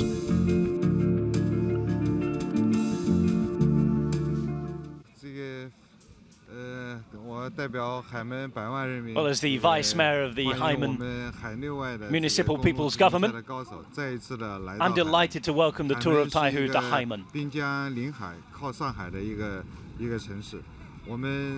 We're a progressive city, open to these world events. I'm delighted this has become a global event, and I hope the development of sport will continue to keep my people happy. 包容，这样的一个形象，我想都具有非常非常重要的意义。所以我也祝愿我们这一次的公路自行车赛再一次的取得圆满的成功。谢谢大家。 Back to the race, back to the peloton, and we're a bit of an impasse right now. This has come back together. This was the moment that everything ended for the breakaway. Delcourt Marseille bringing things back. Mar was the first to be brought back. Altansuk, though, didn't last too long out in front himself.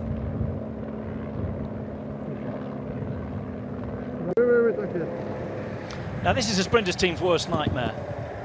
Race coming back together with 18 kilometres to go. It's not the longest of stages, it's the longest of stages this week, but of course in relation to professional racing around the world, 148 kilometres isn't very much. It's a flat day, we have fresh legs, and a rider such as Murjan Halmuratov of Beijing XDS Innova cycling team has been allowed to attack. Luckily for the sprinters teams, nobody went with him just yet. But if one or two riders are able to bridge across here, that will make it a very difficult chase into the final few kilometres. We're approaching the finish line, by the way, for the penultimate time. And Halmuratov has opened up a few seconds of a gap. Suspect he's got a little bit of a help from the motorbike as well there. 34 years of age. He's been around for a long, long time. He's ridden in Malaysia for the Terengganu cycling team, one of the top teams on the UCI Asia Tour in the last few years. Ridden in China, has ridden in his native Uzbekistan as well. And has been the national time trial champion on 6 occasions, no less. So he's a gifted rider. 7 wins of a professional.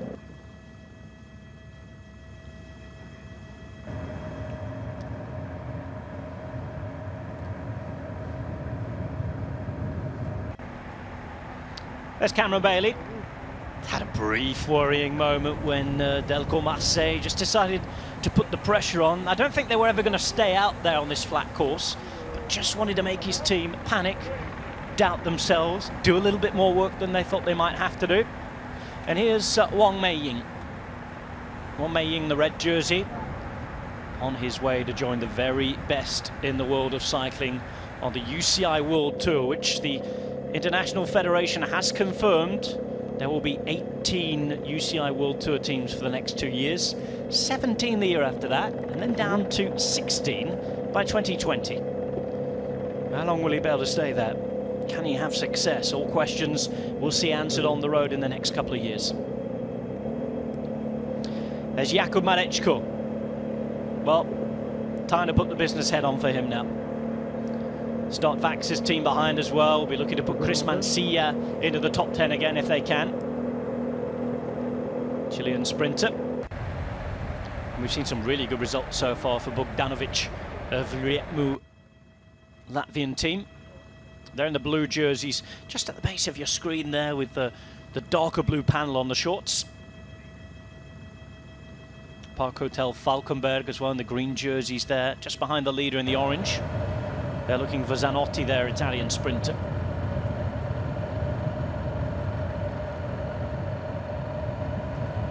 "16 kilometres to go then. Halmuratov,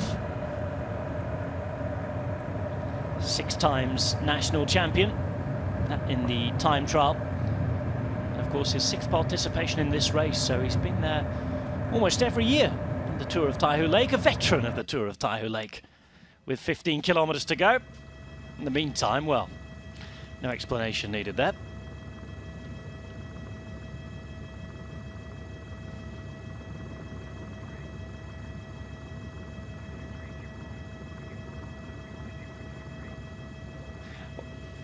Well, there you go. You can tell that the rhythm isn't that high at the minute in the peloton.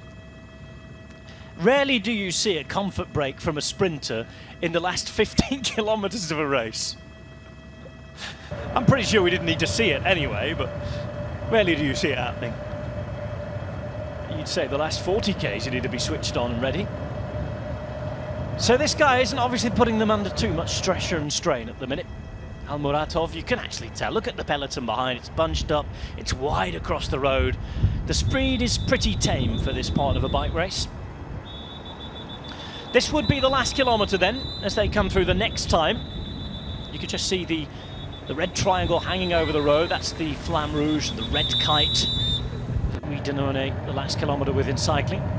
Final 500 metres will take place on these straight roads here. So the turn coming with about 600 to go. Last look at it for the peloton before the bell goes and they go on the final lap. Trapani at the front, Tedeschi behind. Tireless job for those Italians this week.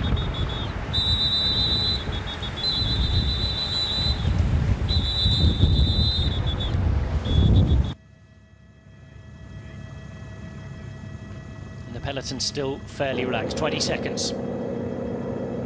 Green jersey safely back at the front.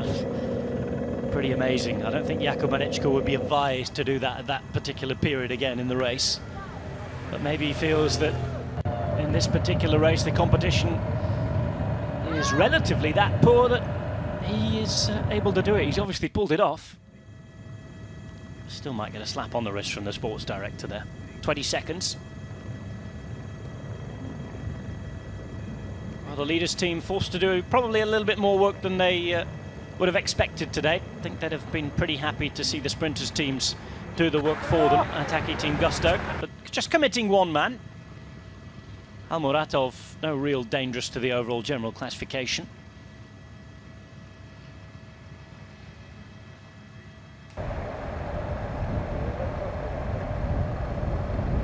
Currently in 58th place overall. So only there out of honour rather than anything. It's the sprinters teams who need to control this 23-second gap, but with 13.5 Ks to go, they will feel that they can do that. Now, look at the big man in the centre here, and he is a big man. He has the thighs of a track sprinter. Quentin Valogne. French rider, hoping to do better than simply top 10 here. He's Team Novo Nordisk's sprinter. And if you've never heard of Team Novo Nordisk before, they have a rather unique message.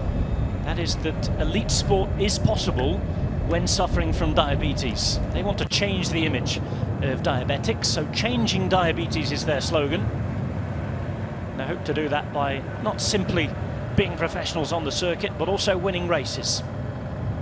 Javier Mejías, their Spanish rider, has been the most successful in doing that. They could do with a sprint win or two. They have Martijn Verschoor as well, the Dutchman. Fast man for the finales. In the meantime, it's thankless lap task, pardon me, being the man to chase out there.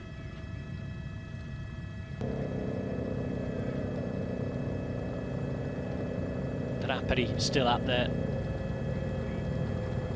And there's Zhao Zhongbiao with Wang Meiyin just behind him. Red jersey.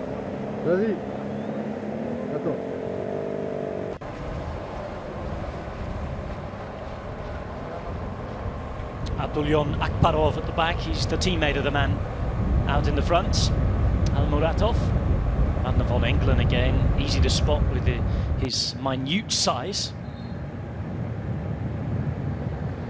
You could have all the aero bars in the world, but you're not going to hold off the peloton from this point. Even Tony Martin had struggled today.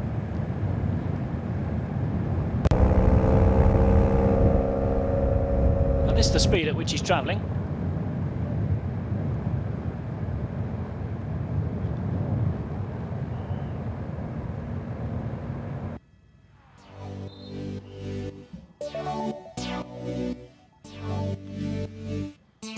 So they're through the finish line for the penultimate time, onto the final lap of this 14-kilometre circuit on stage 5 of the Tour of Taihu Lake 2016. The green jersey's the man to watch out for again. Jakub Manečko, winner of 2 stages so far, overall winner 12 months ago, but he knows he has competition now. Nicolas Marini has kept himself nice and hidden and protected throughout this 148-kilometre flat stage from Nantong. And he'd do well to show himself because we're approaching the final 10 kilometres. 25 seconds in the meantime for one sole leader, that's Muradjan Almuratov. He's a time trialist, So he's pretty well used to being out there, nice and low down an aero.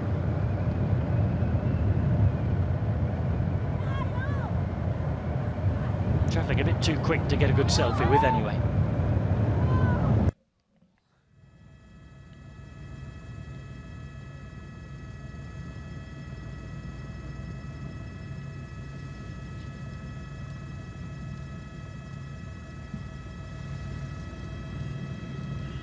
At the moment, peloton pretty happy.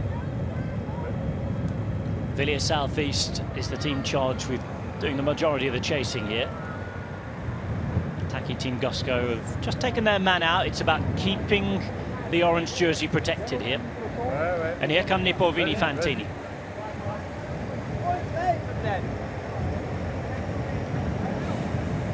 Winners 24 hours ago, and that would have settled the camp down very well.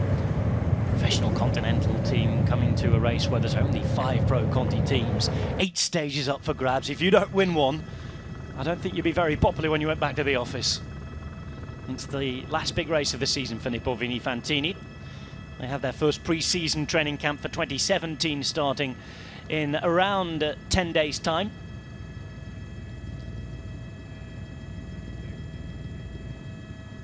They want to be able to turn up at the hotel in Italy with a job for 2016 well finished off. 22 seconds now for the breakaway.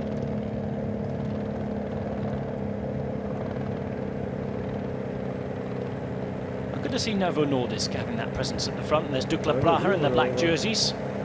The Stop Vax's team looking for Chris Mancia. He's the man on your screen on the left-hand side, the big Chilean. And it's all smiles amongst the Villiers boys, even chatting with the opposition there.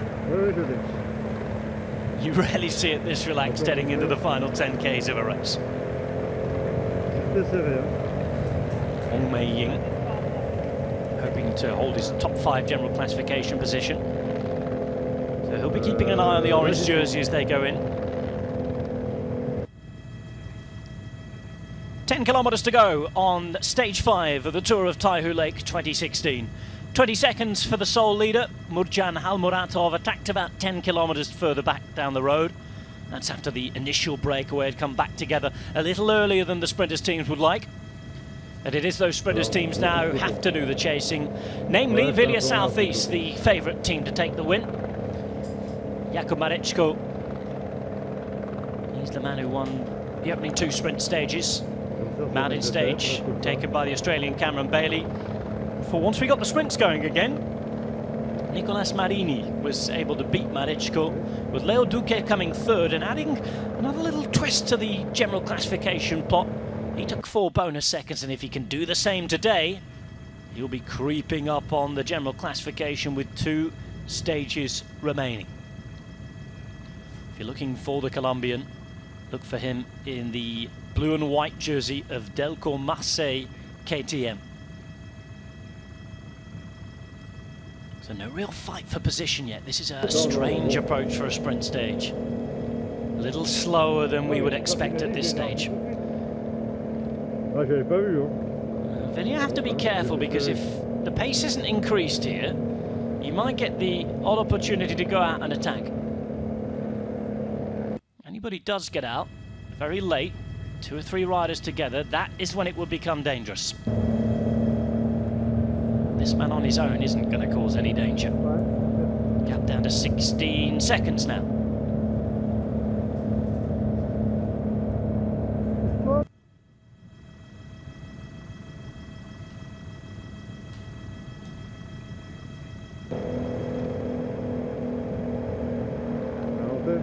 Still the same 2 riders for Villiers Southeast. Drapari and Tedeschi. Those 2 have worked so hard all week. There's Yonder Godoy. Slipped down in the overall general classification. Giuseppe Fonzi now the highest ranked rider for Villiers. And there's the race leader on the left-hand side in the orange.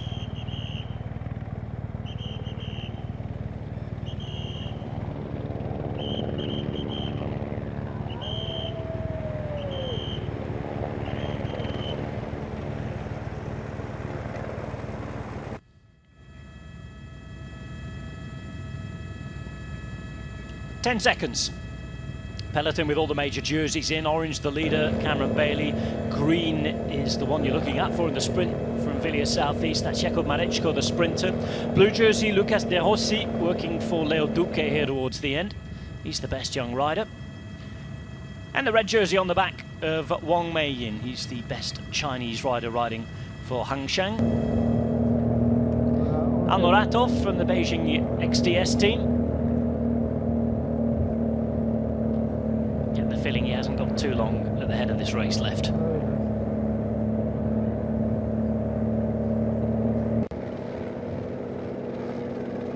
Men's cycling team third wheel. They've had a bit of a nightmare since they lost the lead. They lost their leader as well, Alexander Golovash, who had to climb off the race injured. I can tell you that he's been back at the finish line today, watching on.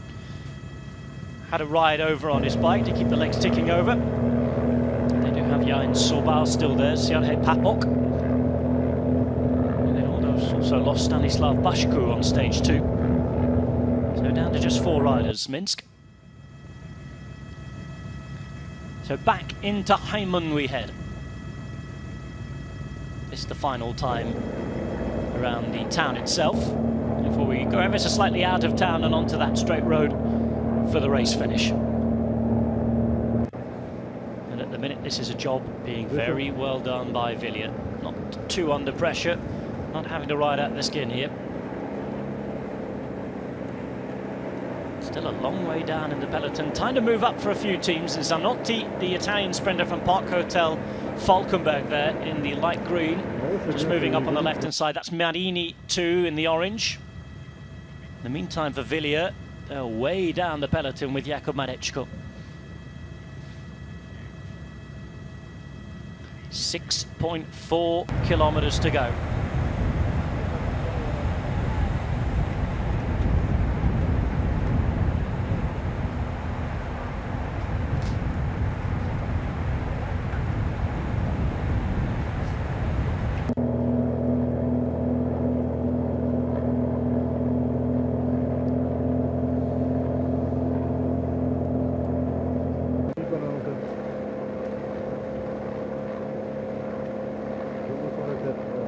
Dukel Blaha joined the chase.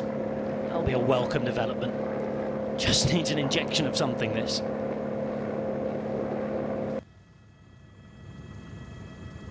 Here come the Funvik team too in the orange jerseys. The main orange jersey of the leader will be pretty happy with how this is going. Perhaps would like it a little more strung out and quicker just to make sure that everything's nice and safe. Dukel Blaha, as we said earlier in the week with Mladen Kadlec, actually took the overall general classification. I think it was the 3rd edition of the race. They're a team that has ridden every single edition of the Tour of Taihu Lake. Come here every year and enjoy it. They've been part of the development of this now global product. 5.5 kilometers remain. St George Merida team contributed to the breakaway today. They are very, very tight. No sprinter for them at this race. Almuratov's time out in front. How long does he have left?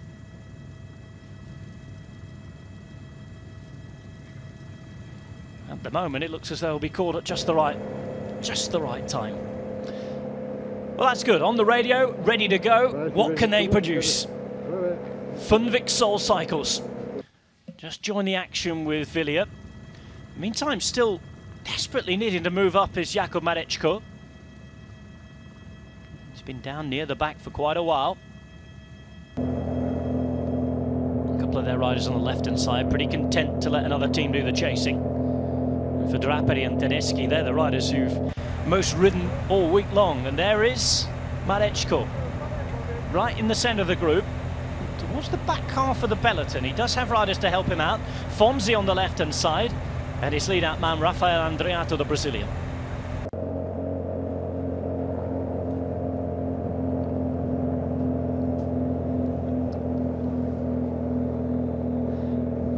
Just over 4Ks to go.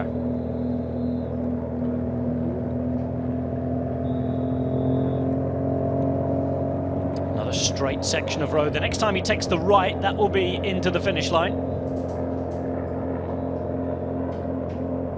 Still to be caught, Halmuratov.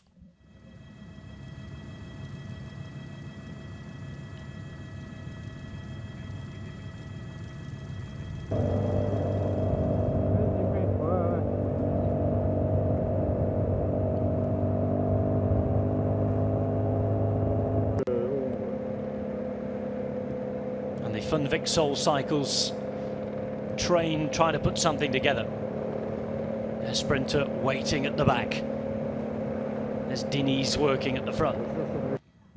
Rider with number 11 on the back. A little bit of a fight for position now as we're approaching the final 4 kilometers. Still out there in front is Halmuratov.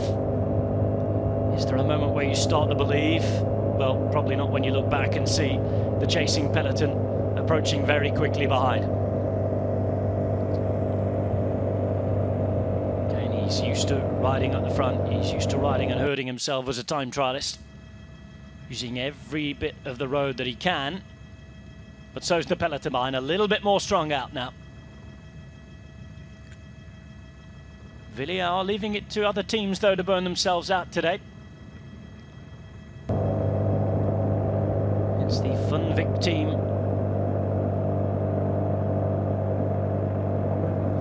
Riding on the front with 3.5 kilometers to go.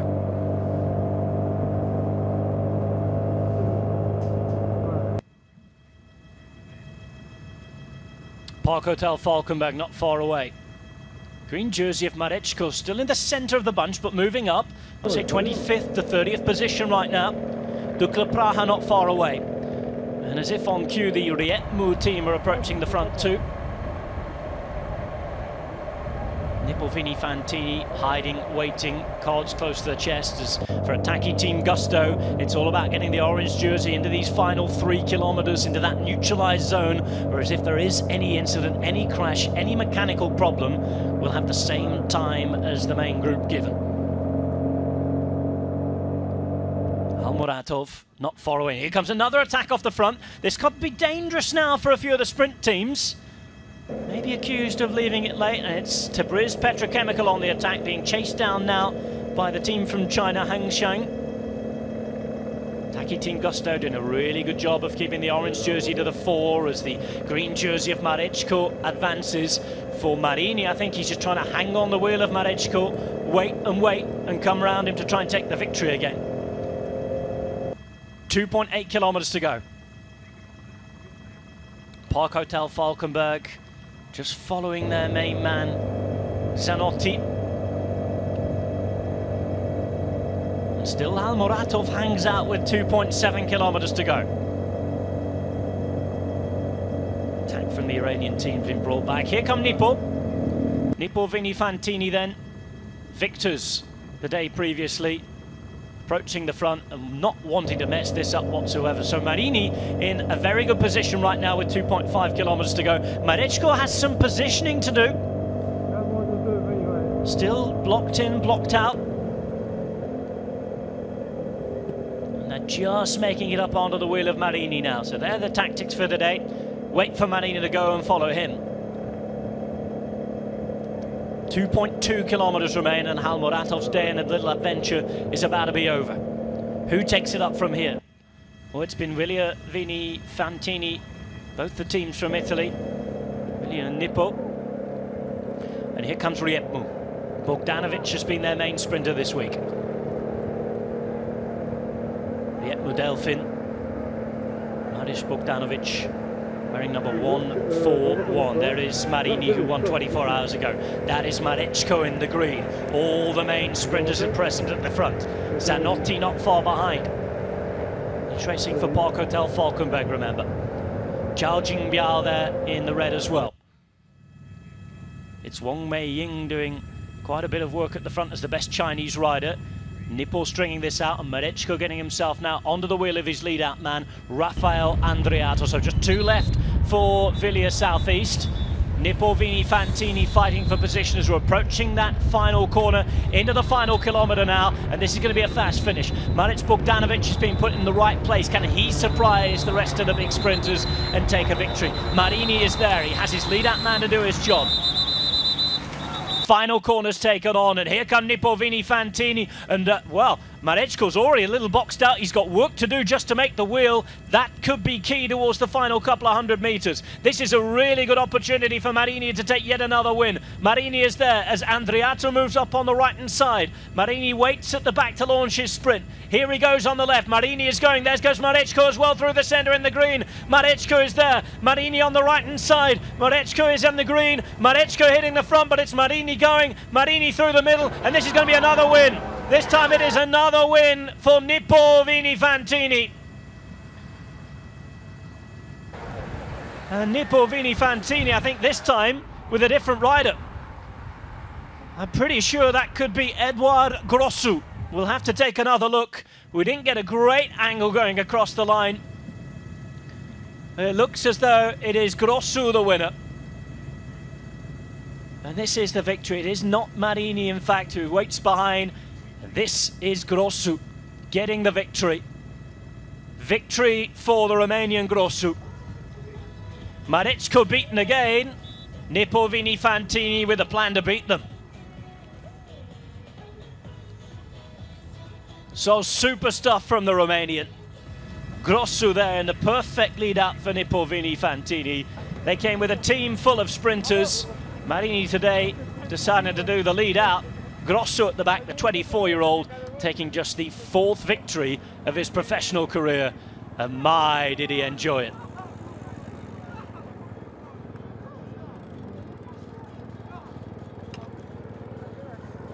So, Villa Southeast messing that one up ever so slightly. Vini Fantini, that was a stage that was there for the taking. Flat, wide roads, slow day.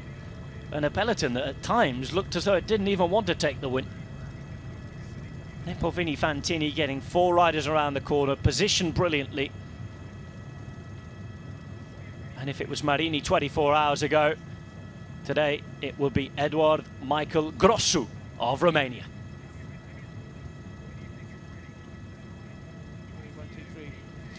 So victory for Grossu, the Romanian, 24-year-old's 4th career win.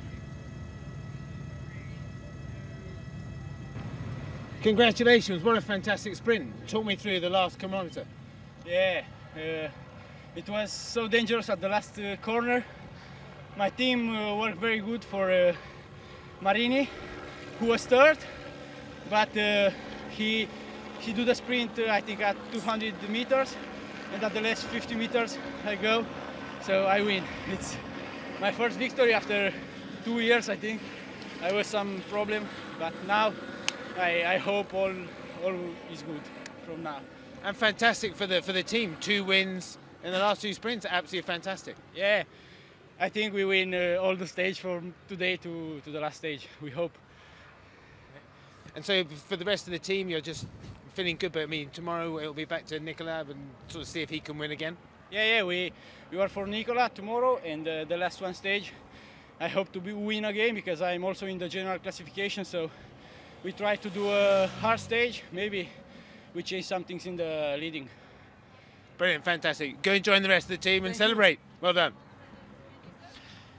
So Grossu there explaining that it was for Marini today as we initially called. He came round in the final 50 meters to take the win.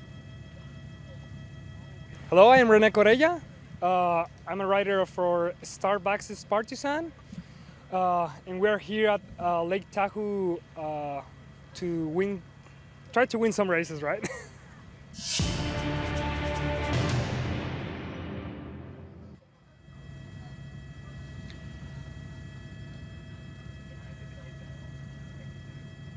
So Eduard Michael Grossu, the Romanian who hadn't won for a couple of years, picking up the 4th victory of his career. He previously won in Estonia at Taihu Lake and the general classification at the Tour of Estonia as well. He'd been close in the Giro del Piemonte. He'd been close at the Romanian Cycling Tour as well. But a rider who'd had his injury problems, as he explained. Rode the Giro d'Italia this year, got through it, finished it. That will have helped the legs. And, well, top 10 on the final stage here. On a day where he did the work for his man Marini. He came around, had to go himself in the final 50 meters as Marini launched it early and ran out of gas. And that is the way they were able to beat Jakub Mareczko yet again. So A very, very fresh team. Nippo Vini Fantini getting a man in the break worked for them. And Grossu was able to take the win.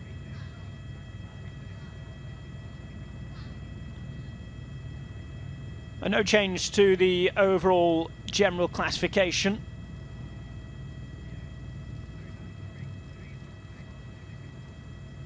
And Cameron Bailey will still lead. 3 hours, 20 minutes of racing, ending with Grossu taking the win in the longest of the stages this week at the Tour of Taihu Lake. 24-year-old now, in his third season as a professional with Nippo Vini Fantini.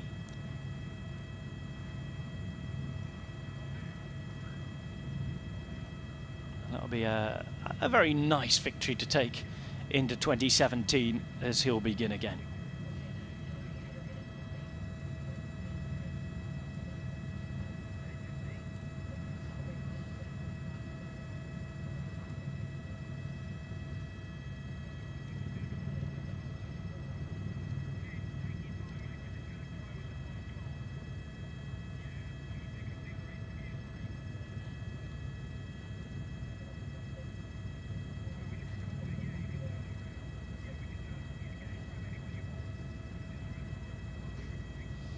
Well, it's been a long year for Edward Grossu. Started out in January at the Tour of San Luis. Still racing right towards November.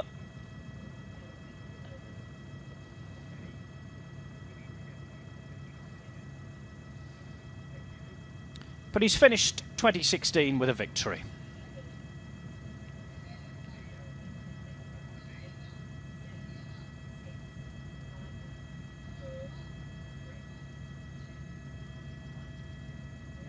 Hello, I'm Cameron Bailey and from Ataki Team Gusto, and welcome to Tour of Taihu Lake 2016.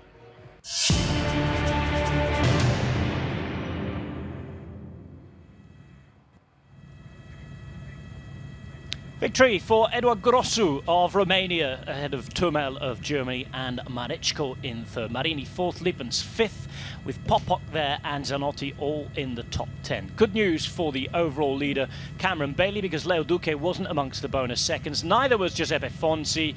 Bailey leading by 14 seconds at the moment. Marichko still leads the points classification. Marini second, and his lead of 11 points. Wang Meiying still the best Chinese rider. Zhao down to fourth place there. And Lucas De Rossi, well, he's unchallenged really, 31 seconds ahead of Machado. So he remains the best young rider, the Frenchman, in the blue jersey with 2 stages still to go. The news from stage 5 is that the lead remains unchanged. Cameron Bailey still in orange, the victor of the day. For the first time in 2 years, Edward Grossu of Romania. Goodbye.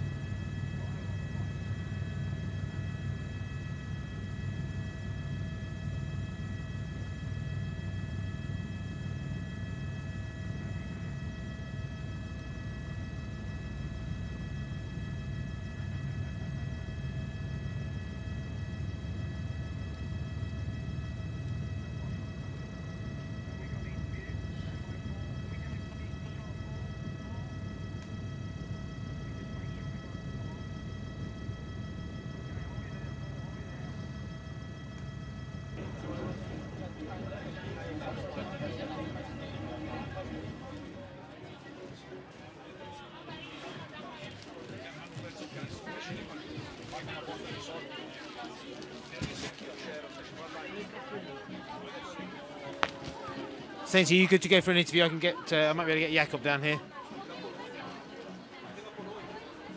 Yeah, I can go live, I think, yeah.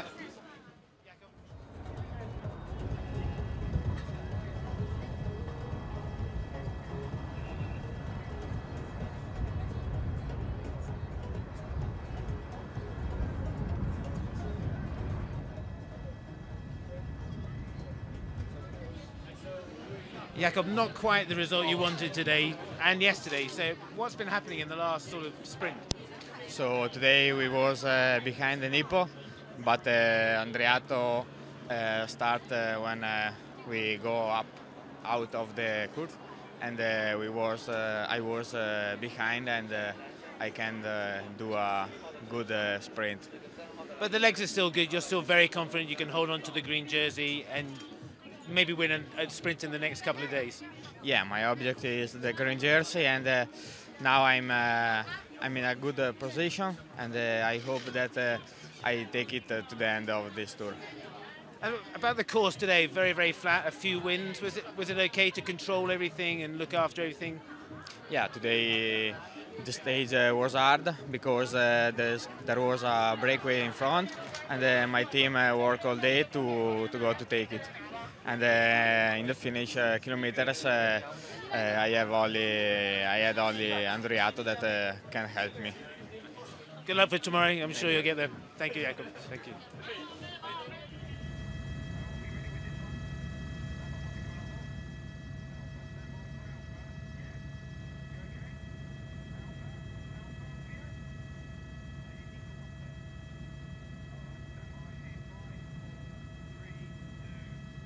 So, Ola, a good team for Attack Gusto today. You seem to have the plan perfect and the man out with the break. A great plan. Yeah, it really worked out well. You know, there's a million possibilities in racing, and we wanted to put Ben in the break to take a little bit of responsibility off of us, and it worked out really, really well. And yeah, all in all, it was a good day for us. Very good day. We're a bit twitchy towards the end there. I mean, a few things going on, and not quite sure where people were in the sprints. Was it a little bit worrying towards the end? Not too much. The thing that we worried about most was the crosswinds up at the top down here. It was crosswind there, and then immediately into a tailwind coming into the finish. And so with 2 laps to go, Delco Marseille jammed it there. So we were we kind of anticipated that, and we were on it straight away. And then after that, one rider got away for a little bit, but the Italians were sitting there. We had one guy on the front as well. And it all came back at the end, and so not too much worry. And then in the end, back on that section, we were anticipating another move, but everyone was ready to sprint, and so yeah, it wasn't too hard there. Everyone was waiting for the sprint. And the next couple of stages are very similar to today. So does that make it easier for you to work out a plan and sort of have a game plan? You know, the last stage looks pretty difficult. There's 2 what look like fairly decent climbs. And so we'd like to hold the jersey tomorrow, obviously, and the next day. But we're gonna take each day as it goes, and as we get towards that last day, we'll focus on that. So just stay at a time. Top man, Alec. Dominic, see you soon. Thanks very much for having me. So the words of Adam Martz there, reflecting a very good day for Attack Team Gusto. Hung on to that orange jersey extremely well, hoping to hold it until the end of the week. Right, selfie time for the winner. Eduard Grossu of Romania. Spent a lot of his time racing in Italy. Nippo Vini Fantini, his home, and he's brought them another victory today. First time in a couple of years he's managed to do that. Some bad interviews. Good Giro d'Italia this year though, and pretty unhappy, Jakob Mariczka, I think, on the left-hand side. Unhappy with how his lead-out man did the job today. Talking about Rafael Andreato and maybe following the wrong wheels. Maybe going too soon. Certainly didn't have enough once Grossu was able to come around and take the glory from him at the end. So we're just waiting for the podium. Chance to see all of the stars up there receiving their prizes for their efforts today.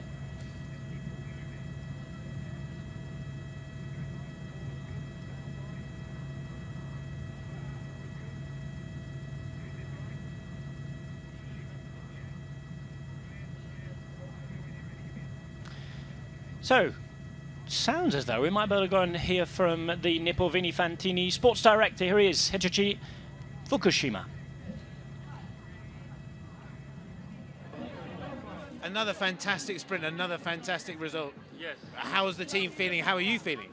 It's great. You know, we won two stages now, and yeah, it's happy for him with the stage. And today Nicola is not super performer, so he take it. So we have many sprinter. You know, we have 4 sprinter in the team, and it's a little difficult to manage. But yeah, we won a stage today. It's very happy. Yes. And the stage today, did it help that you know that Southeast are going to sprint and that they're going to do some work? Yeah. Does it help you as a team manager to let your guys just sit back a bit? Today we have one rider in the escape, so we don't work today, and so that's why we have enough rider to the sprint final. Yes, maybe we must work tomorrow. I don't know. I see. Yes.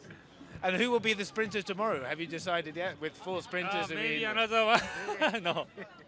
Yeah, we will see tomorrow. Yes. Yes. And the next couple of stages, they're very, very similar. So the tactics will be the same for you. Yeah, we have maybe same. Yeah, maybe same. But today we have two choices, you know. So yeah, we will see the final, you know. Yeah. Fantastic. Many congratulations. Thank you very much. Yes. Thank you. A very, very happy camp in there in Nippo Vini Fantini, and Fukushima, their sports director, is the man with the shortest holiday in cycling, I think. He's off home for 4 days to Japan before the pre-season training camp in Italy takes place next week. Well, it's nice that the sun is just making an appearance again here at the finish line. Just waiting for the organisers to speed up a little with the presentation ceremony.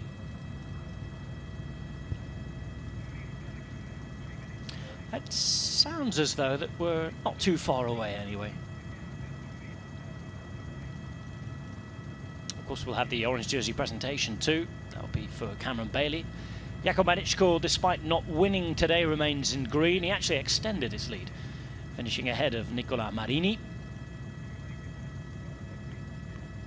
Lucas De Rossi, French rider, is in blue for the best young rider.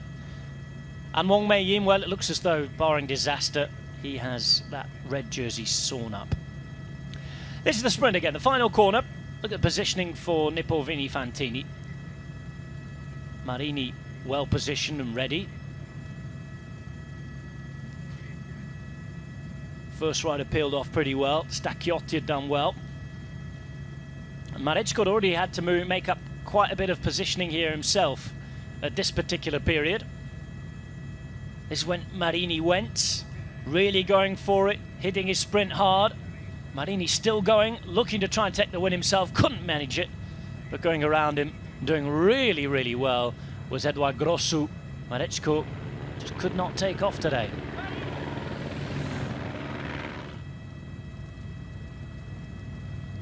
So Grossu taking the win. And arms up behind. Brilliant stuff from Nippo Vini Fantini. Tactically very, very well played. So, looks as though we're all ready for podium time. The winner of the stage, Edouard Grossu from Vini Fantini. And Nippo Vini Fantini do get their stage win yet again. 2 from 2 now. Their rivals from Italy, Viglia, taking their own couple of stages. It looked as though they would dominate at the start of the week. To award the stage winners, flash flowers, and Edouard Grossu, it's been a while since he's been up on the top of a podium.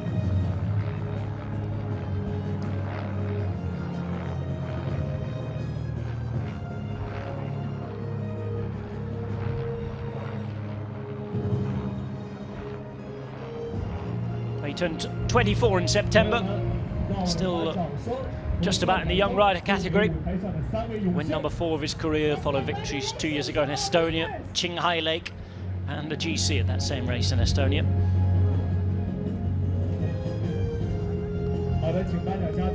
It's a long year of racing. 21 days. He's ridden 13,000 kilometers as Eduard Grosso, and that's just in racing, never mind the training. All the way from mid-January to mid-November. That sort of season would have been unthinkable a few years ago in professional cycling, and probably still not advisable. But it's worked for him at the end of the year.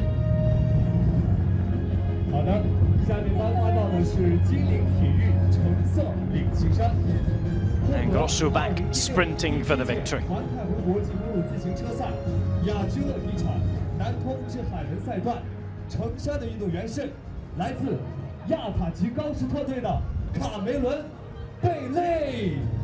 leader of the general classification is... And here's the man who's leading the general classification, Cameron Bailey. Let's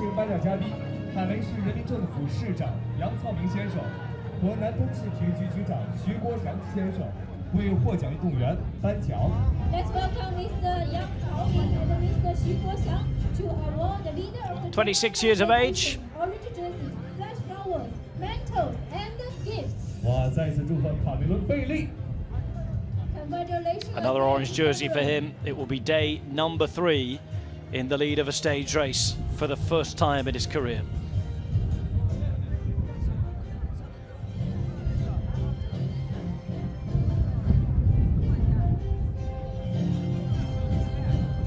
Oh, he's getting plenty of these sponsors' helmets to take home.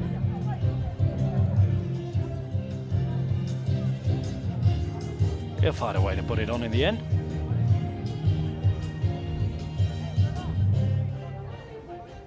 Let's welcome our guests to take a photo with Cameron. Cameron Bailey, oh, if he's on the podium in 2 days' time, he'll have won his first stage race as a pro.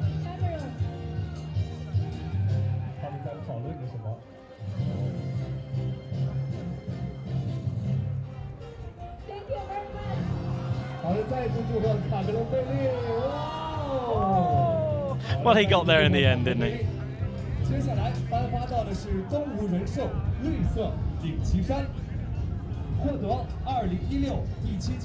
So on from Cameron Bailey. And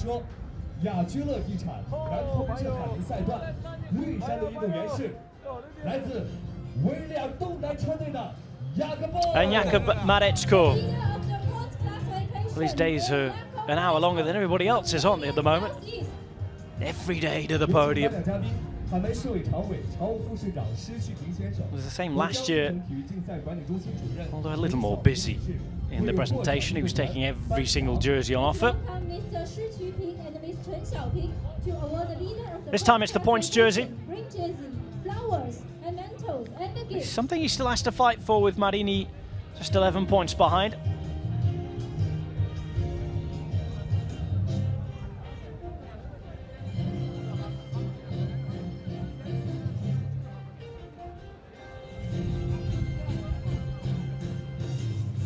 And there'll be quite a bit of disappointment today, I think, for Jakub Mareczko.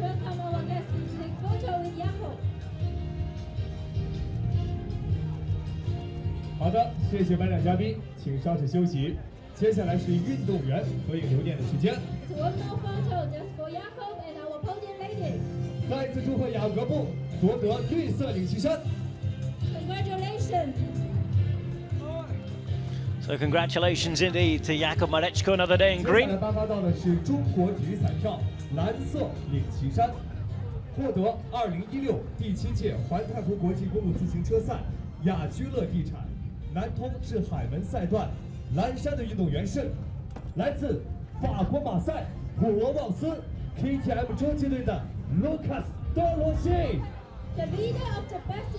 And time to see Lucas De Rossi again. French rider, young French rider from Delcourt Marseille Provence. Come from mountain biking, and they've been on the road for a couple of years. And it's time to change his blue and white jersey for a fully blue one of the young rider classification. He has a 31-second lead in that.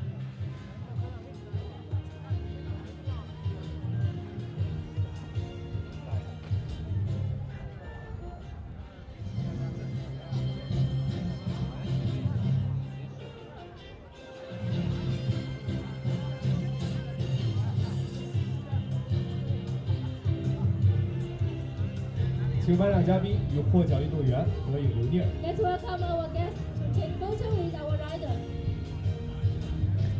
Well, time for the family photograph with all the sponsors and local VIPs and dignitaries as well. 接下来是运动员合影留念的时间。 It's one more photo just for Lucas and our podium girl. Wow! And a picture he'll have enjoyed. 接下来颁发到的是一汽大众奥迪红色领旗衫，获得2016第7届环太平国际公路自行车赛亚居乐地产男 One more jersey to award. 赛段红衫的运动员是 And that is that of the best Chinese rider. Best rider from the Greater China region. And Wang Meiying from Hangzhou cycling team. 和南通益昌汽车销售有限公司总经理郑旭东先生为获奖运动员颁奖。 Let's welcome Mr. Yuan Feng and Mr. Zheng Xudong to award the leader of the best Chinese rider classification, red jersey, fresh flower. So he'll swap the red and white for the fully red jersey. And again, it'd be a big surprise if Wang Meiying couldn't hold this jersey to the end now. 2 more stages to survive. 再一次祝贺王美仪连续3天 Has a very healthy lead of over a minute. 来，朋友们， Nice going away present for his current team when he leaves to join the World Tour on Bahrain Merida. Brand new setup from the Arabian Gulf. 好的，谢谢颁奖嘉宾，请颁奖嘉宾稍事休息。 Thank you very much for our guests. 接下来是运动员合影留念的时间。 It's one more photo just for Wang Meiying and the podium girls. 祝贺你，王美仪。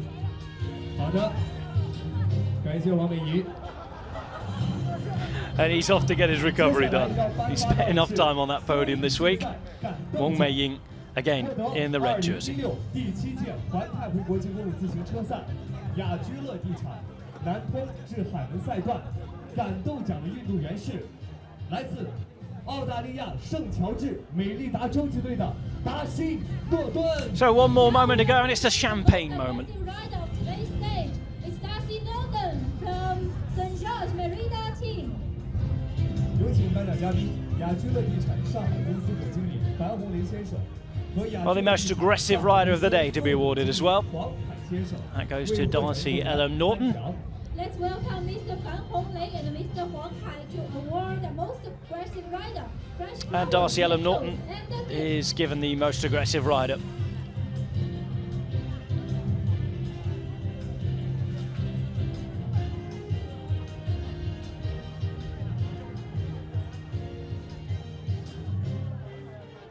再一次祝贺达西诺顿获得感动奖。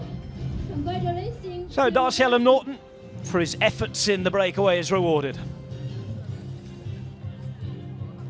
Good work from the young Kiwi, the biggest race of his career so far. Okay, Darcy, please wait a moment. Oh, and there's one more picture to take. With our pretty podium girls.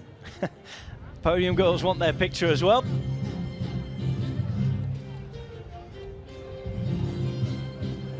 Thank you very much. 再一次祝贺你，诺顿。 I think Darcy is looking forward to kiss, but OK。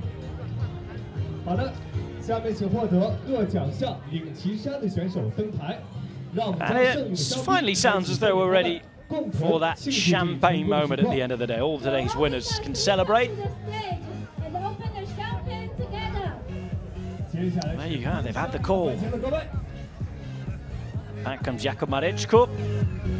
Everybody wrapped up, it's freezing out there. Our podium ladies to bring the champagne to our winners. Day's winner right at the centre. Edouard Grossu.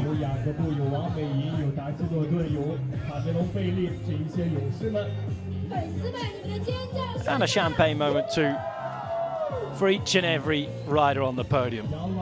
So a big day then for Nippo Vini Fantini. They double up on their victory from 24 hours ago. Grossu this time the victor, and Cameron Bailey safe in orange. 2 days to hang on.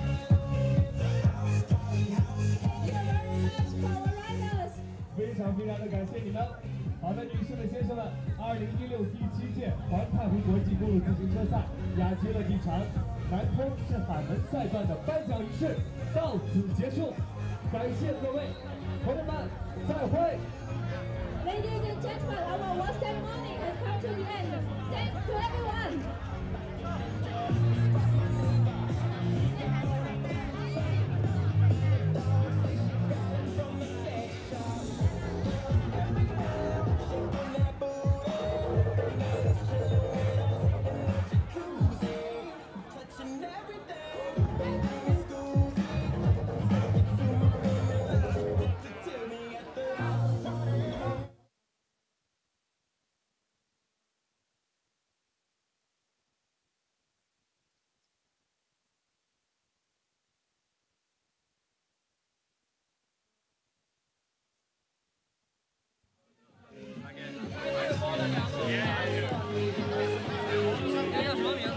Yeah.